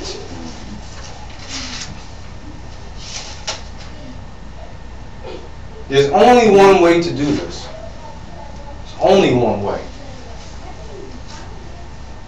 Just like we fund COINTELPRO and different organizations to drag down the movement, we fund our own people to do the same thing. Not knowing that COINTELPRO exists through a lot of different Moorish organizations. So people don't talk about that one. They tell you how COINTELPRO came in the Moorish Science Temple, but they don't speak about how COINTELPRO is also in other Moorish organizations. They're not just in the temple.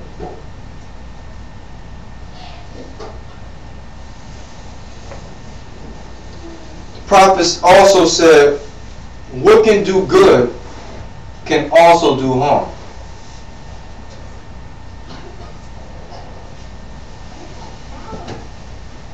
Our mission here is to protect the Prophet and the movement. If we're wrong in our approach, if we're missing something, then we plead to people to help us.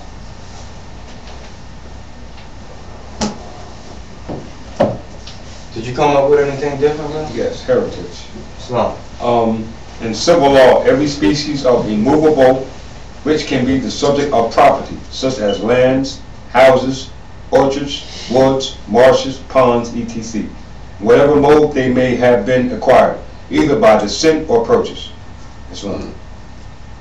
I don't think that's in reference to what you're speaking about. Well, that's illegal.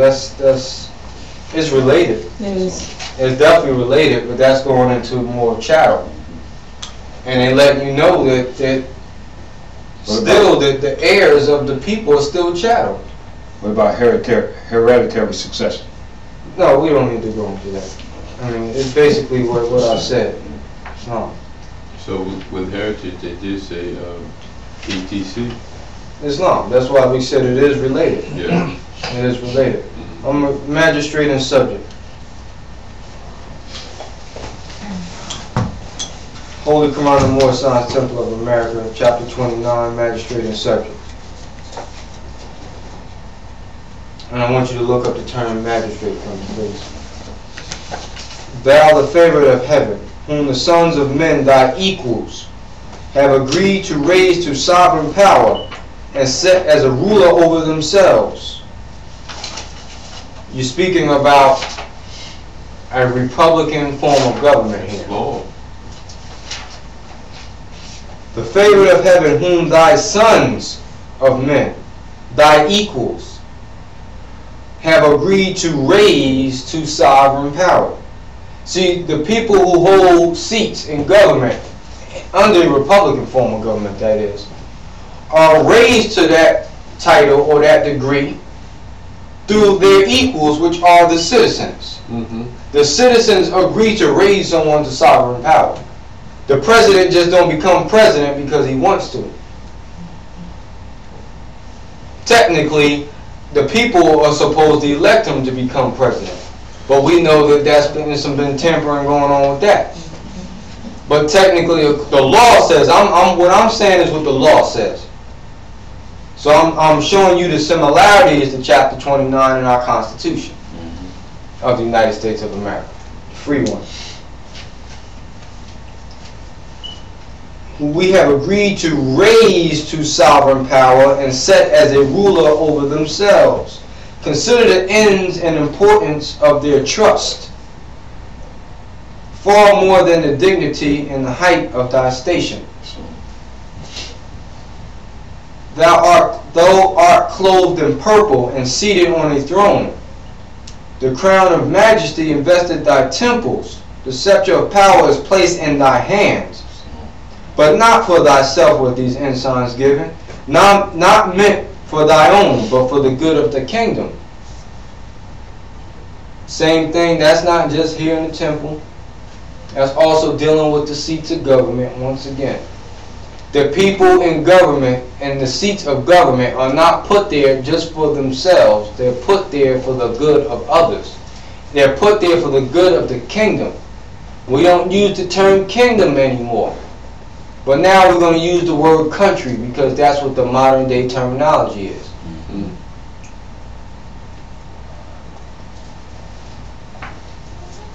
The glory of a king is the welfare of his people. His power and dominion rest on the hearts of his subjects. So now you go right back into the prophet. What I'm saying is the way you tell who's a prophet or even who's a leader, who's a grand sheik, who's an emir, who's an emperor or empress, whatever title they choose to use. You still measure them by this chapter here. If they say they're president, okay? Well, the glory of a president is the welfare of his people. So it should be likewise. The glory of a king or the glory of a grand sheik should be the welfare of his people. Islam. His power and dominion rest on the hearts of his subjects. Everybody comes to this movement because of something on them. They got issues, good or bad. This is why people come. Our general issue that we have is we've been branded Negro, Black, and Colored. That's the general one that we all share.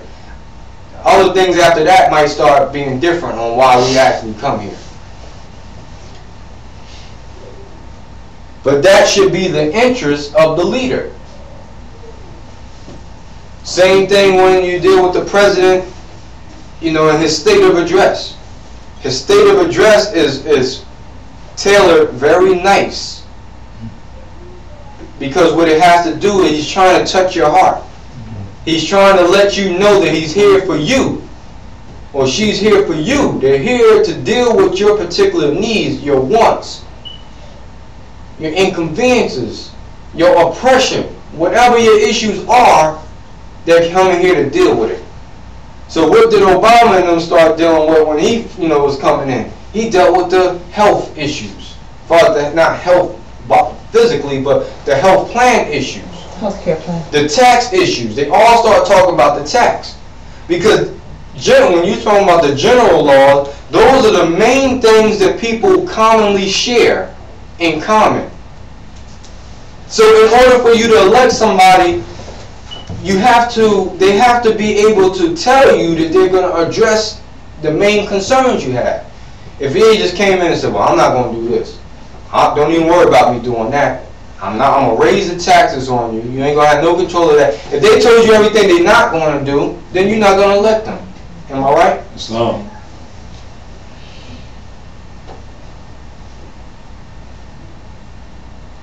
The mind of a great prince is exalted with the grandeur of his situation. He evolveth high things, and searcheth for business worthy of his powers. Islam. He called together the wise men of his kingdom. He consulted among them with freedom, and heareth their opinions of them all. He looketh among his people with discernment. He discovereth the abilities of men, and employed them according to their merits. His magistrates are just, his ministers are wise, and the favorite of his bosom deceive him not. What you have in a magistrate? Islam. Magistrate. Person clothed with power as a public civil officer. A public officer belonging to the civil organization of a state and invested with powers and functions which may be either judicial, legislative, or executive. But the term is commonly used in a narrow sense, designated in England. A person entrusted with the commission of peace, and in America, one of the class of inferior judicial officers, such as a justice of the peace and police justices. Islam. Let me stop there. So we know in the judicial system, the magistrate is pertaining to an officer of the court. One who's entrusted with official authority. So it's not just any officer of the court. But magistrate, not only in the judicial system, it could be any civic organization or civil organization. Moorish Temple of America has magistrates. Grand Sheik is a magistrate. Doesn't mean negative as an inferior individual or kangaroo individual. It just means officer of that particular jurisdiction or court. Moorish Temple is a court too. Assistant Grand Sheik is also a magistrate in the jurisdiction of Moorish Temple. Chairman is a magistrate. Anybody with official authority that sits in seats is also a magistrate. So, according to the literature, his magistrates are just. So anybody who's a magistrate, that means that they're invested with some type of trust. That means that they have a fiduciary obligation to be impartial, to be just. So now, they're held to Moorish code of conduct and official constitutional code of conduct more so than the average member. So anybody who's claiming to be an officer or in any seat of authority is supposed to be just. They should be dealing with the scales of Libra. They should be dealing with law because that's their position. It's not put there for anything else. So as soon as somebody starts talking about they clothed with this authority and they got rank to do this, that, and the third, then you measure them not just by the Constitution, but also by this chapter here. That's why the chapter is put here.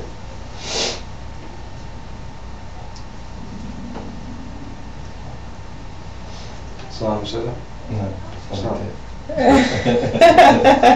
He smileth on the arts, and they flourish. The sciences improve beneath the culture of his hand. With the learned and ingenious he delighted himself. He kindled in their breasts emulation. And the glory of his kingdom is exalted by their labors. The spirit of the merchant who extended his commerce. Now, the prophet is our leader. Now, just deal with the degrees of what the scriptures say that a magistrate is supposed to do. I'm going to use the prophet as the magistrate I'm talking about. Praise the Lord. During his reign in the flesh, he was a Moorish magistrate. Islam. So, everything that we read here on what a magistrate is supposed to be and what he's supposed to do, the prophet did it. Islam. He all up in the scriptures. Islam. But I'm only saying that because anyone who claimed to fulfill his shoes after he left should be held by the same principles. Islam. You can't claim to hold that seat he held, but don't want to fulfill these obligations. That's when the members are supposed to challenge him. Like one. That's when the members are supposed to challenge, like, hey, look, this individual is not just. You got a magistrate of your individual temple, and we're supposed to have a grand body. And the grand body is supposed to consist a supreme grand magistrate, or what they were referred to as a grand sheik. That's over all of the grand sheiks. Chain of command. That's proper government. That's how it works. Just like the president is over all the governors and etc. So whoever is claiming to be the successor of the prophet in this day should be held to these principles. Nowadays you have several of them that's claiming that position. So it's process of elimination now. Let's step to all of them and say, look, this is what you're supposed to be doing. If you're saying you're a ruler over myself, then this is what I expect from you. This is my will, my interest. Let's see if you can be compatible with that. If you can't, then we have to consider somebody else. That's lawful. That has nothing to do with feelings, emotions, or you not right. That's law. Checks and balances. That's law. When you start going out of it, you know, he's a good guy and everything, he means well. Once you go there with it, then you're not going according to Moorish code either. And that's what too many people have been doing. Friends is made by flattery, not by truth. The people don't want the truth. The truth is too stern. That's why you don't have Moorish order properly, the way it needs to be, because truth is too stern and they don't want it. They don't want to be held to the principles, so they rather elect a grand sheik that's going to wink at their wrongdoing. Islam. Islam. They rather have a grand sheik that really, you know, is understandable. You know, he don't rock the boat, so I don't have to rock the boat. He don't get involved in government, so I don't have to get involved in government. So they'd rather go meet with him, because then they can say, well, we don't hold no obligation to them other Moors over there. Oh, that's not Moorish stuff they talking about. Prophet didn't do that. You see how people are able to change their movement now? They just link up with whoever's doing what they want to do. You know, if that temple over there want to go to Atlantic City every week and gamble, other temples say that that's against the law. If that's what you want to do, what you can do, go join that temple over there. And then all you got to say is, well, we don't deal with that temple over there. That's not the prophet temple anyway. Prophet didn't set that one up. I'm just giving you a scenario of what's been going on. And it's sad because people call from all over the world already knowing these issues and asking questions. So you can't hide this. It's not like, even though we don't really want to talk about this, we want to move on, but people in different parts of the world know that something's not right and they questioning these issues. You have to address it somehow. Well, why are we not in a proper body? Why we don't have one grand body? What body is this? What body? You know, people challenging me on what body. You got to know how to deal with these issues. It's sad that we have to talk about it, but, you know, be technical. I'm tired of it. Islam. Islam. And it needs to be told just like it is. I mean, we've been telling it. It's not like this the first time we saying it, but you know, we're going to keep doing it. And we're going to remind them that we're not letting up. And really the mission I'm on now is if you want the job, I'm not going to dispute your job. If you want to be the leader, that's fine. I have a whole list of things that you should address. and I'm gonna make sure that the people know that you're supposed to address them. Islam. And when people keep calling from all over the country and the world, I'm gonna start directing them right to you. I'm gonna give them your phone number, your mailing address, and I'm gonna start sending them there and let you deal with these issues. And then when you can't answer it, then they're gonna not want to deal with you. So they're gonna, make you recuse yourself by default. So keep wanting that job. I know I definitely don't want the job. I'm still learning myself. I didn't figure this stuff out. But the problem is, people will say, well, y'all on to yourself? No, we're not on to ourselves. We have enough of a track record to show that we link up with any group of Moors that's trying to do anything good. Islam. So we're not being onto ourselves. The problem is, if you want to be a representative over us, then you're going to have to deal with the affairs of us. If you're willing to deal with that, then we can sit down and talk. If you're not ready and don't want to address that, then don't start saying that we need to be under you. Islam? Islam. Islam. Rise in the spirit of Allah, the Prophet, honors the Prophet Noble Journey, honors the Moorish Science Temple, everyone in attendance. And I also apologize for being late also. One statement, one question. First, just real quick, what you're speaking on now,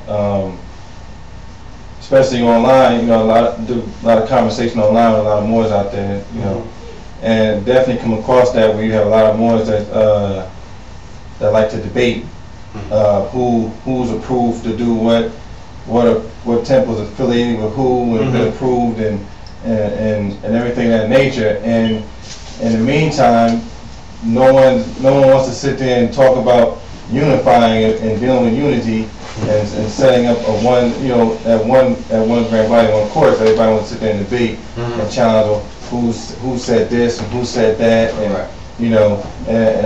I look at it as like it's not a lot, but it's a small number of brothers out there that's doing the service to the movement that it causes confusion for Moors that are just coming in, or people that are on the fence thinking about coming in, or people that never even heard about it before. When they see that, it starts throwing up red flags. It basically causes confusion. So I just wanted to say that. But the other question I had was what you were talking about earlier. I was in Philly the other morning and talking to Moor Charlotte there, and she had this book called Little Unknown Facts About the United States of America.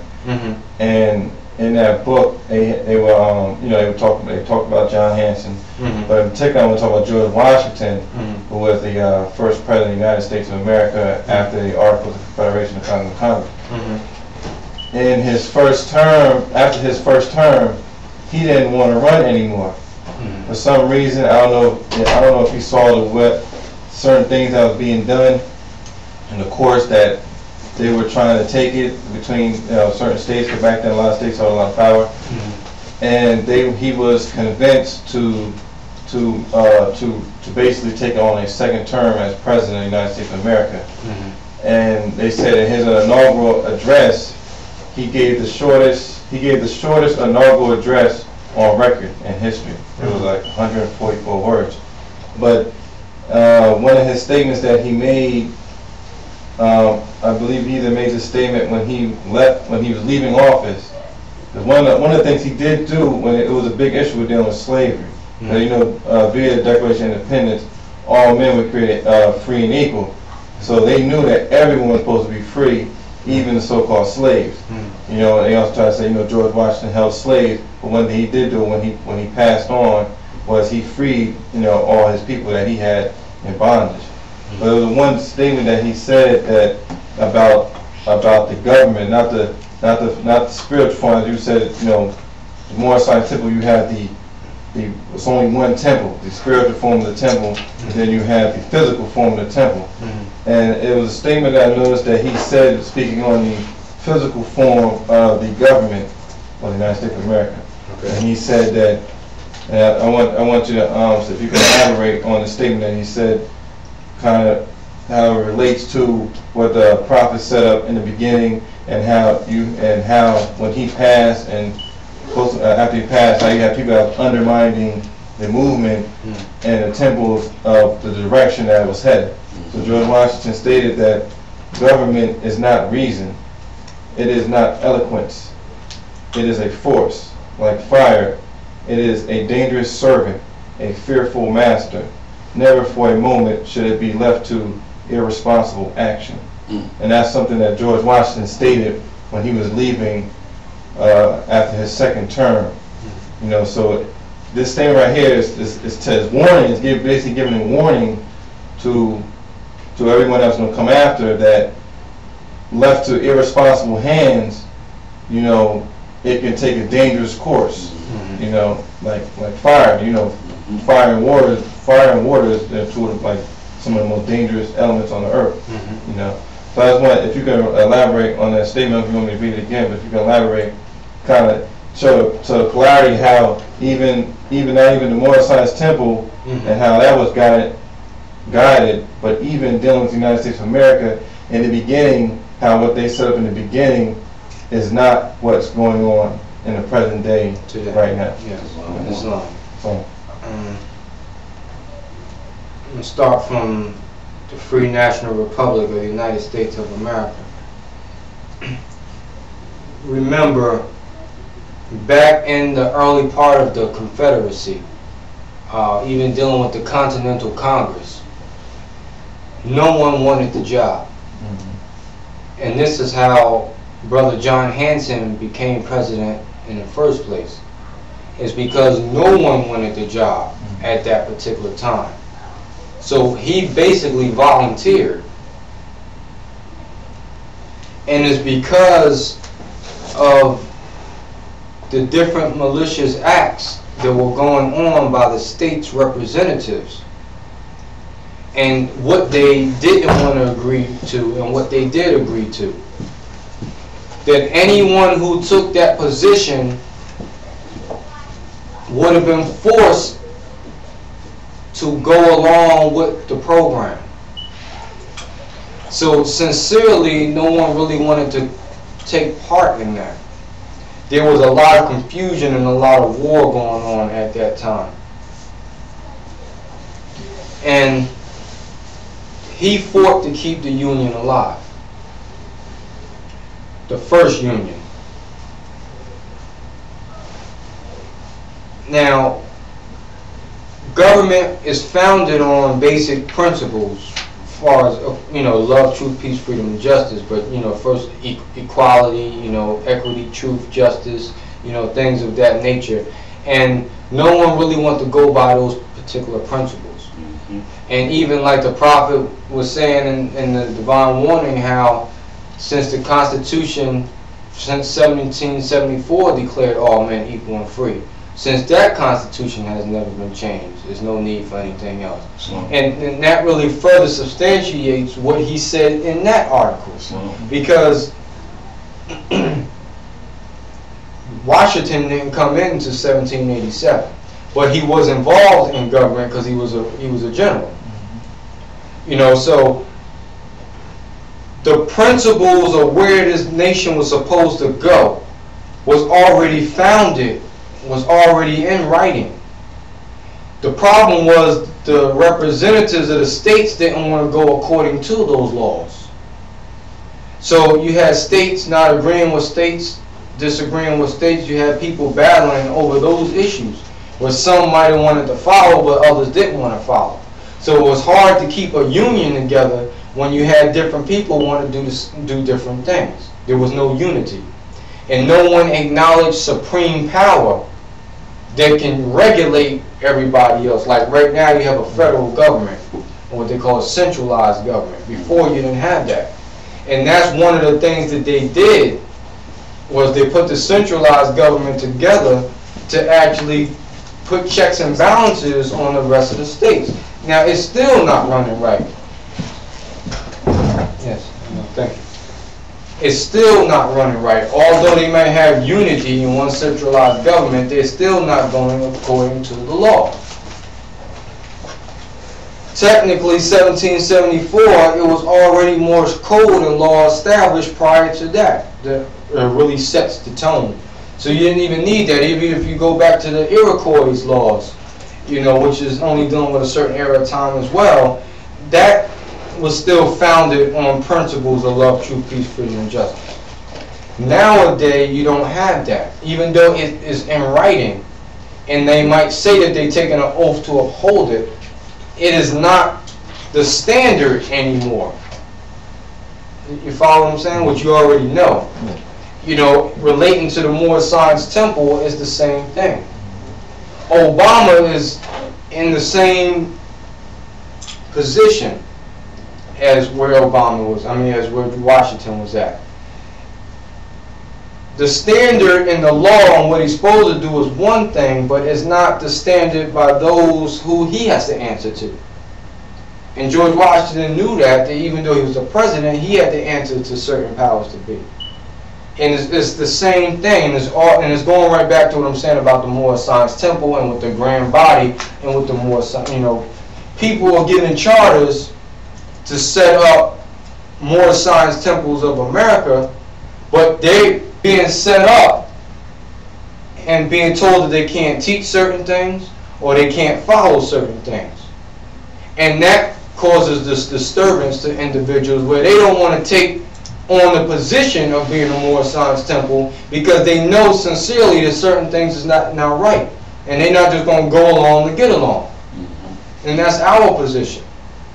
That most of the people just didn't accept the charter because they knew it, under how it was given to them, their leaders wasn't going to enforce the true standard. Where we took the charter and reconstructed the charter and did what we felt was supposed to be done with it, and to challenge. Same thing Hanson and different people did, even Abraham Lincoln. Taking charge, even you knowing you're going to rock the boat, where people are going to disagree with you, and they're going to come at you and try to tear it down. They did it to Lincoln, they did it to Hanson, they did it to Prophet Noble Drew Ali, they do it to us, and they're going to do it to anybody else who holds that position of following the Prophet. And like you said in the letter, government is a powerful position, very powerful. And when you're dealing with finance and money, it's very powerful. And people are going to try to control where the power is at. And the power is in the seat. It's not necessarily the Moorish Science Temple itself is where the power is at. The power is in the seat. So the ones who control the seats control the power. So people are fighting each other over the seat itself. Because once they establish jurisdiction over the seat, then they control the power, the finances, the people, and they dictate which way the movement should be geared to. And this is what they have done for many generations. And now it's out of hand because you got many people like us that's willing to stand up and run a Moorish Science Temple not under how it's been traditionally ran. So the people who have been running it wrongfully is saying that the other people are not lawfully Moorish Science Temples, but they're no more than right, or they're just as wrong as anybody else that's running the Moorish Science Temple not under the proper authority. So it's neutralized. Neutralized within the both claims, not towards the Prophet. It's not just towards the Prophet's movement, but it's neutralized, meaning that if you've been holding this seat for 30 years and you have not been following the Prophet's true intentions, then you have no right and authority to charge anyone else of not following the Prophet. That's what I mean.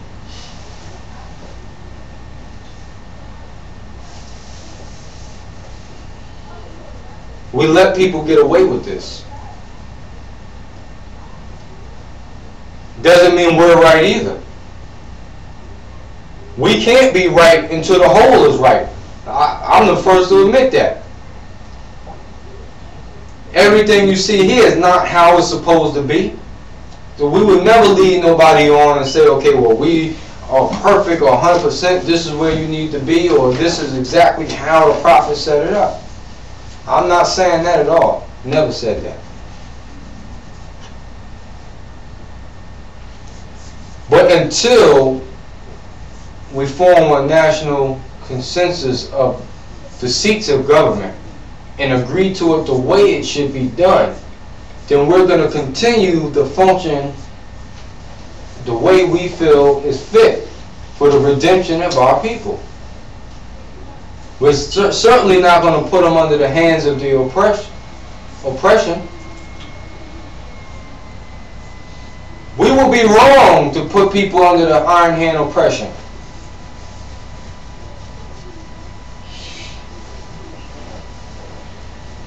Then we'll be putting you back in slavery. It's love. Speaking about power, the prophet said, if you have race pride and love your race, join the Moorish signs of America and become a part of this divine movement, because then you will have power to redeem your race. And then you're speaking about power as an illusion. It's a force that must be directed by will. Whose will? Holy breath. It must be directed by truth with his breath, his holy breath. So are you saying because of this power, when they joined the Moorish signs of America and became a part of the divine movement, when they realized the power that they had, was that the problem? Because remember, it's an illusion. It must be directed by holy breath, and that's taught through your two selves, higher and lower yourself, being a lower self. So is it because was the power destroyed because the people didn't truly have an understanding of what their higher and lower self was? True. Stop there. True. Because if man knows, he must be that which he knows. So if man really knows this movement, and if man really knew or understood Prophet Noble Ali, they will fall in line. So it will be no insidious plan. They wouldn't move based on the so-called power, like you said, which is an illusion. They wouldn't really move and try to undermine that. They would just get in where they fit in and do what they need to be done, what needs to be done. Like Millie Ill, that's one of the reasons why Supreme Grand Sheikh Millie Ill became the Supreme Grand Sheikh, is because he didn't gravitate or strive to come into that position. The Prophet called him into his office prior to him leaving the form and told him that he needs him to quit his job, his day job. I have the letter. He asked Millie Ill to quit his day job. He says, I don't have a salary for you at this time, but you will be rewarded, and I can at least make sure that your rent is paid. He says, but a mighty work is yours, and I need you to sit in my seat when I'm not here. So he called Millie Ill was working. He was assisting the Prophet. Don't get me wrong. He was assisting him just like you assisting Grand Sheikh and everybody doing. The Prophet called him in and said, I need you to quit your job and run this movement. There's certain people that I don't trust, and I will, according to the work I've seen, Millie Ill wasn't the most qualified far as scientific perspective. He wasn't the most qualified to run the movement. He was loyal. But he was the most loyal. He was loyal. The Prophet trusted him. And that's why the Prophet put the power in his hand. That's right. Because he trusted him. That's right. And we put our trust upon names and issues formed by our forefathers.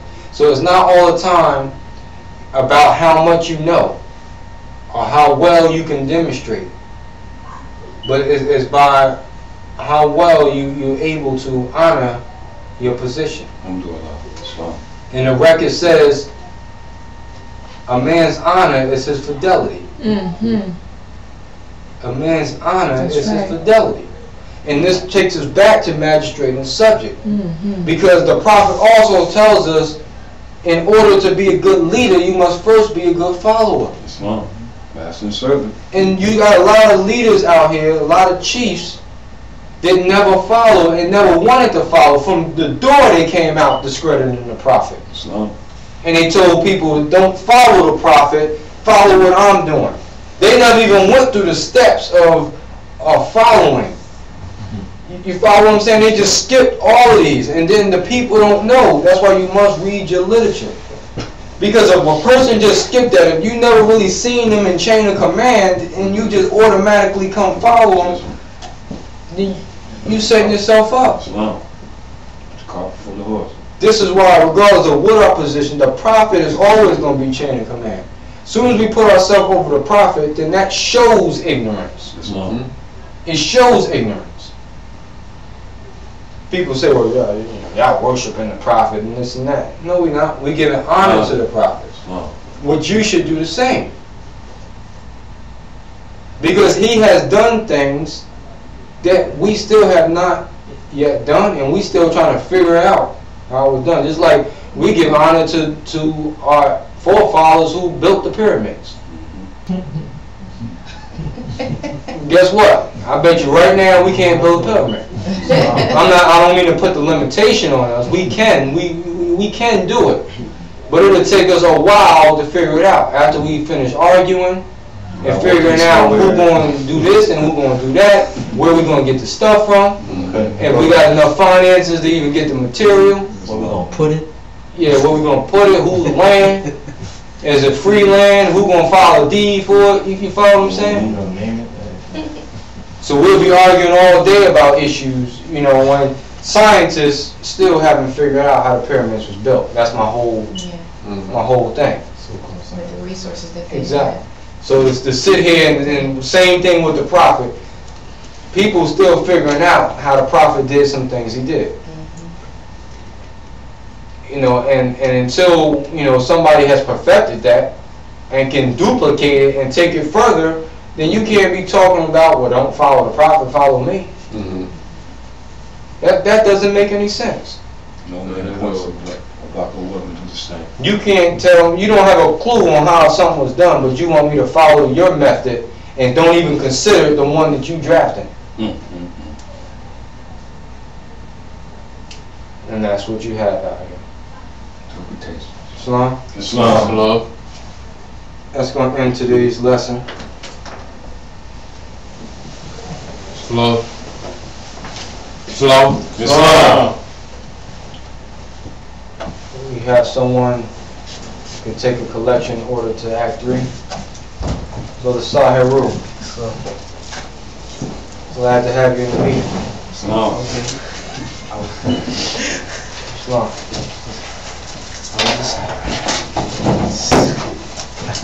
Who you say? Act 3. This law is the divine duty of every good member. If he is able to finance to aid me in saving the nation, and if he does not, he is an enemy to the cause of uplifting his own people. Injustice must catch you. Let it be he or she according to love, truth, peace, freedom, and justice. As I have the power invested in my hands, and I will have to enforce the law in order to save the nation. That is time for donation. Islam. It is time to donate. Islam.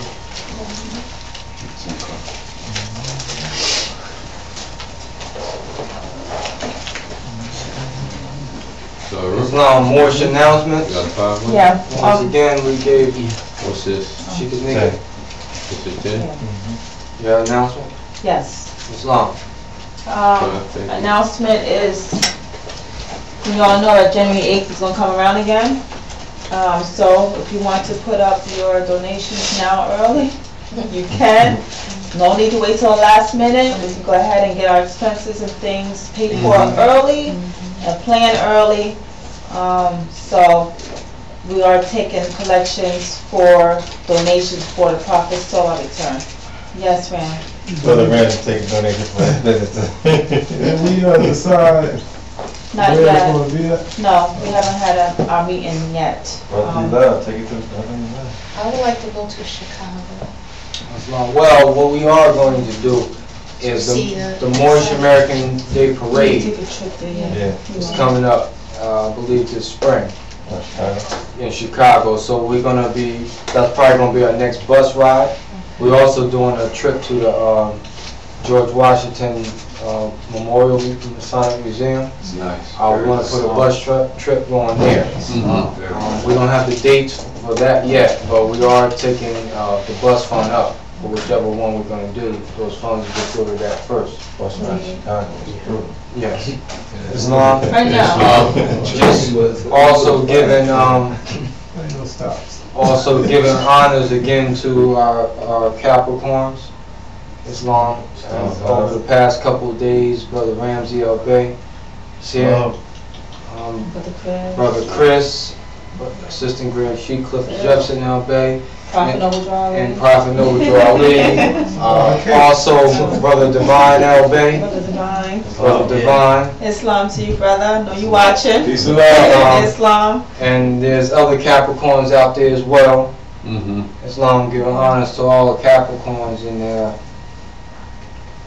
evolution towards the sun. I've got honors to my father. Islam. Capricorn. Islam. So I bring up Sheikah Nika to close out the rest of the meeting, please.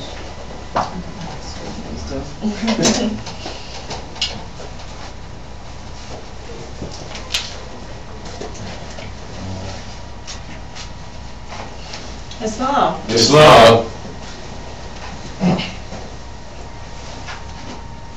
Additional laws for the Moorish Americans by the Prophet Noble Jawali, Act 1. Grand sheikhs and governors, the heads of all temples, all businesses. Each said temple must be approved by the Prophet Noble Jawali. Before acting upon by any members, let it be finance, property, or any line of life that will cause the members to sacrifice finance, etc., that will cause the support of any group of members. Any former officer that violates these laws is subject to be removed from his office under heavy restriction, etc., by the Prophet or the Grand Sheikh. Act 2. All members are to attend ad-hoc meetings and in public meetings properly. If a member is found standing around on their meeting period, shall be fined 50 cents in the first case, and on the second, he will be fined $1, which will go in the emergency fund. If member is working, his monthly dues must be paid, and if he has money in the bank, he must subscribe as much as he is able to the Moorish Uplifting Fund, because it takes finance to uplift the nation. Act 3. It is the lawful and divine duty of every good member, if he is able in finance, to aid me and save the nation, and if he does not, he is an enemy to the cause of uplifting his own people, and justice must catch you. Let it be he or she, according to love, truth, peace, freedom, and justice, as I have the power invested in my hands, and I will have to enforce the law in order to save the nation. Act 4. All members, while out making a public speech, must not use any assertion against the American flag, or speak radical against the church or any member of any organized group, because we are to teach love, truth, peace, freedom, and justice. Act 5. All members must promptly attend meetings and send their children to Sunday school, and the teacher must perform himself to the questionnaire, and that every member exercise his 5 senses is able to do so, because out from your Sunday school comes the guiders of the nation. Act 6 and Act 7 has been read in the opening of the meeting, so we give honor to those acts as well. Islam. The fallen sons and daughters of the Asiatic nation of North America need to learn to love instead of hate. Islam. Islam. Know yourself and your Father God Allah, that you may learn to love instead of hate. Every man needs to worship under his own line of victory to unite Asia. Islam. The meeting is now closed. Islam. Islam. We got Moorish eats in the back. Food for the soul. Right.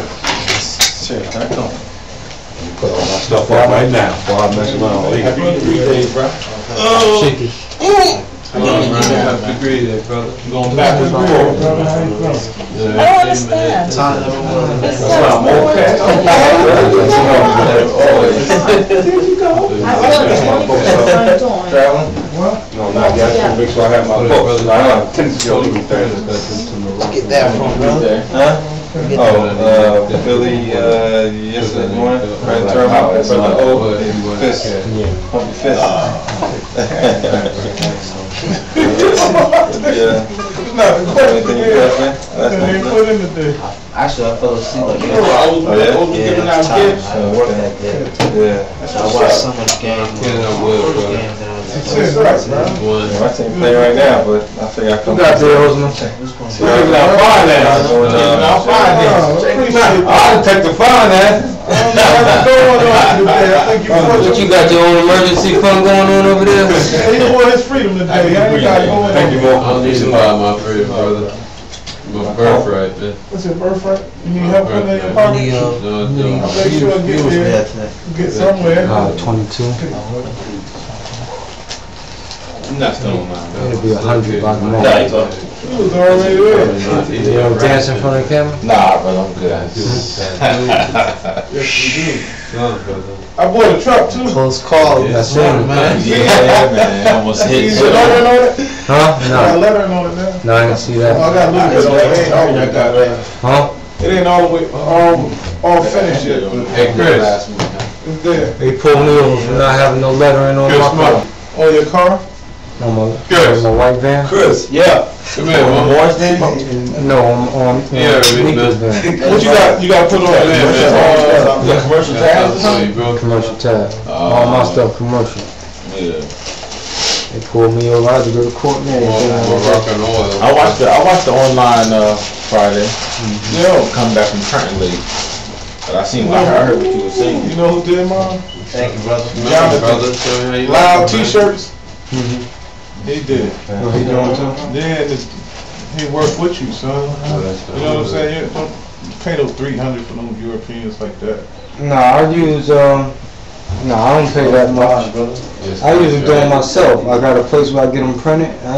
All my trucks and stuff, I've done that myself. Oh, It's well, too cold right now. it might still be feasible for you to just let them print it out and you do the work. Where they at now? Here in West End, on Brighton Avenue, 108. You got the machine right here. Everything right there, yo. And you see the work that they do it's like they can do anything, yo. On the magnet strips too. They can do that magnet, everything, yo. Game, man. They do flyers, do everything. I need some business cards. Yeah, they gave him a free commercial. Don't play with it, man. Hey, the more it's down for me, man, what I'm paying for this, man, it's like, I'm saving $100 messing with them Europeans.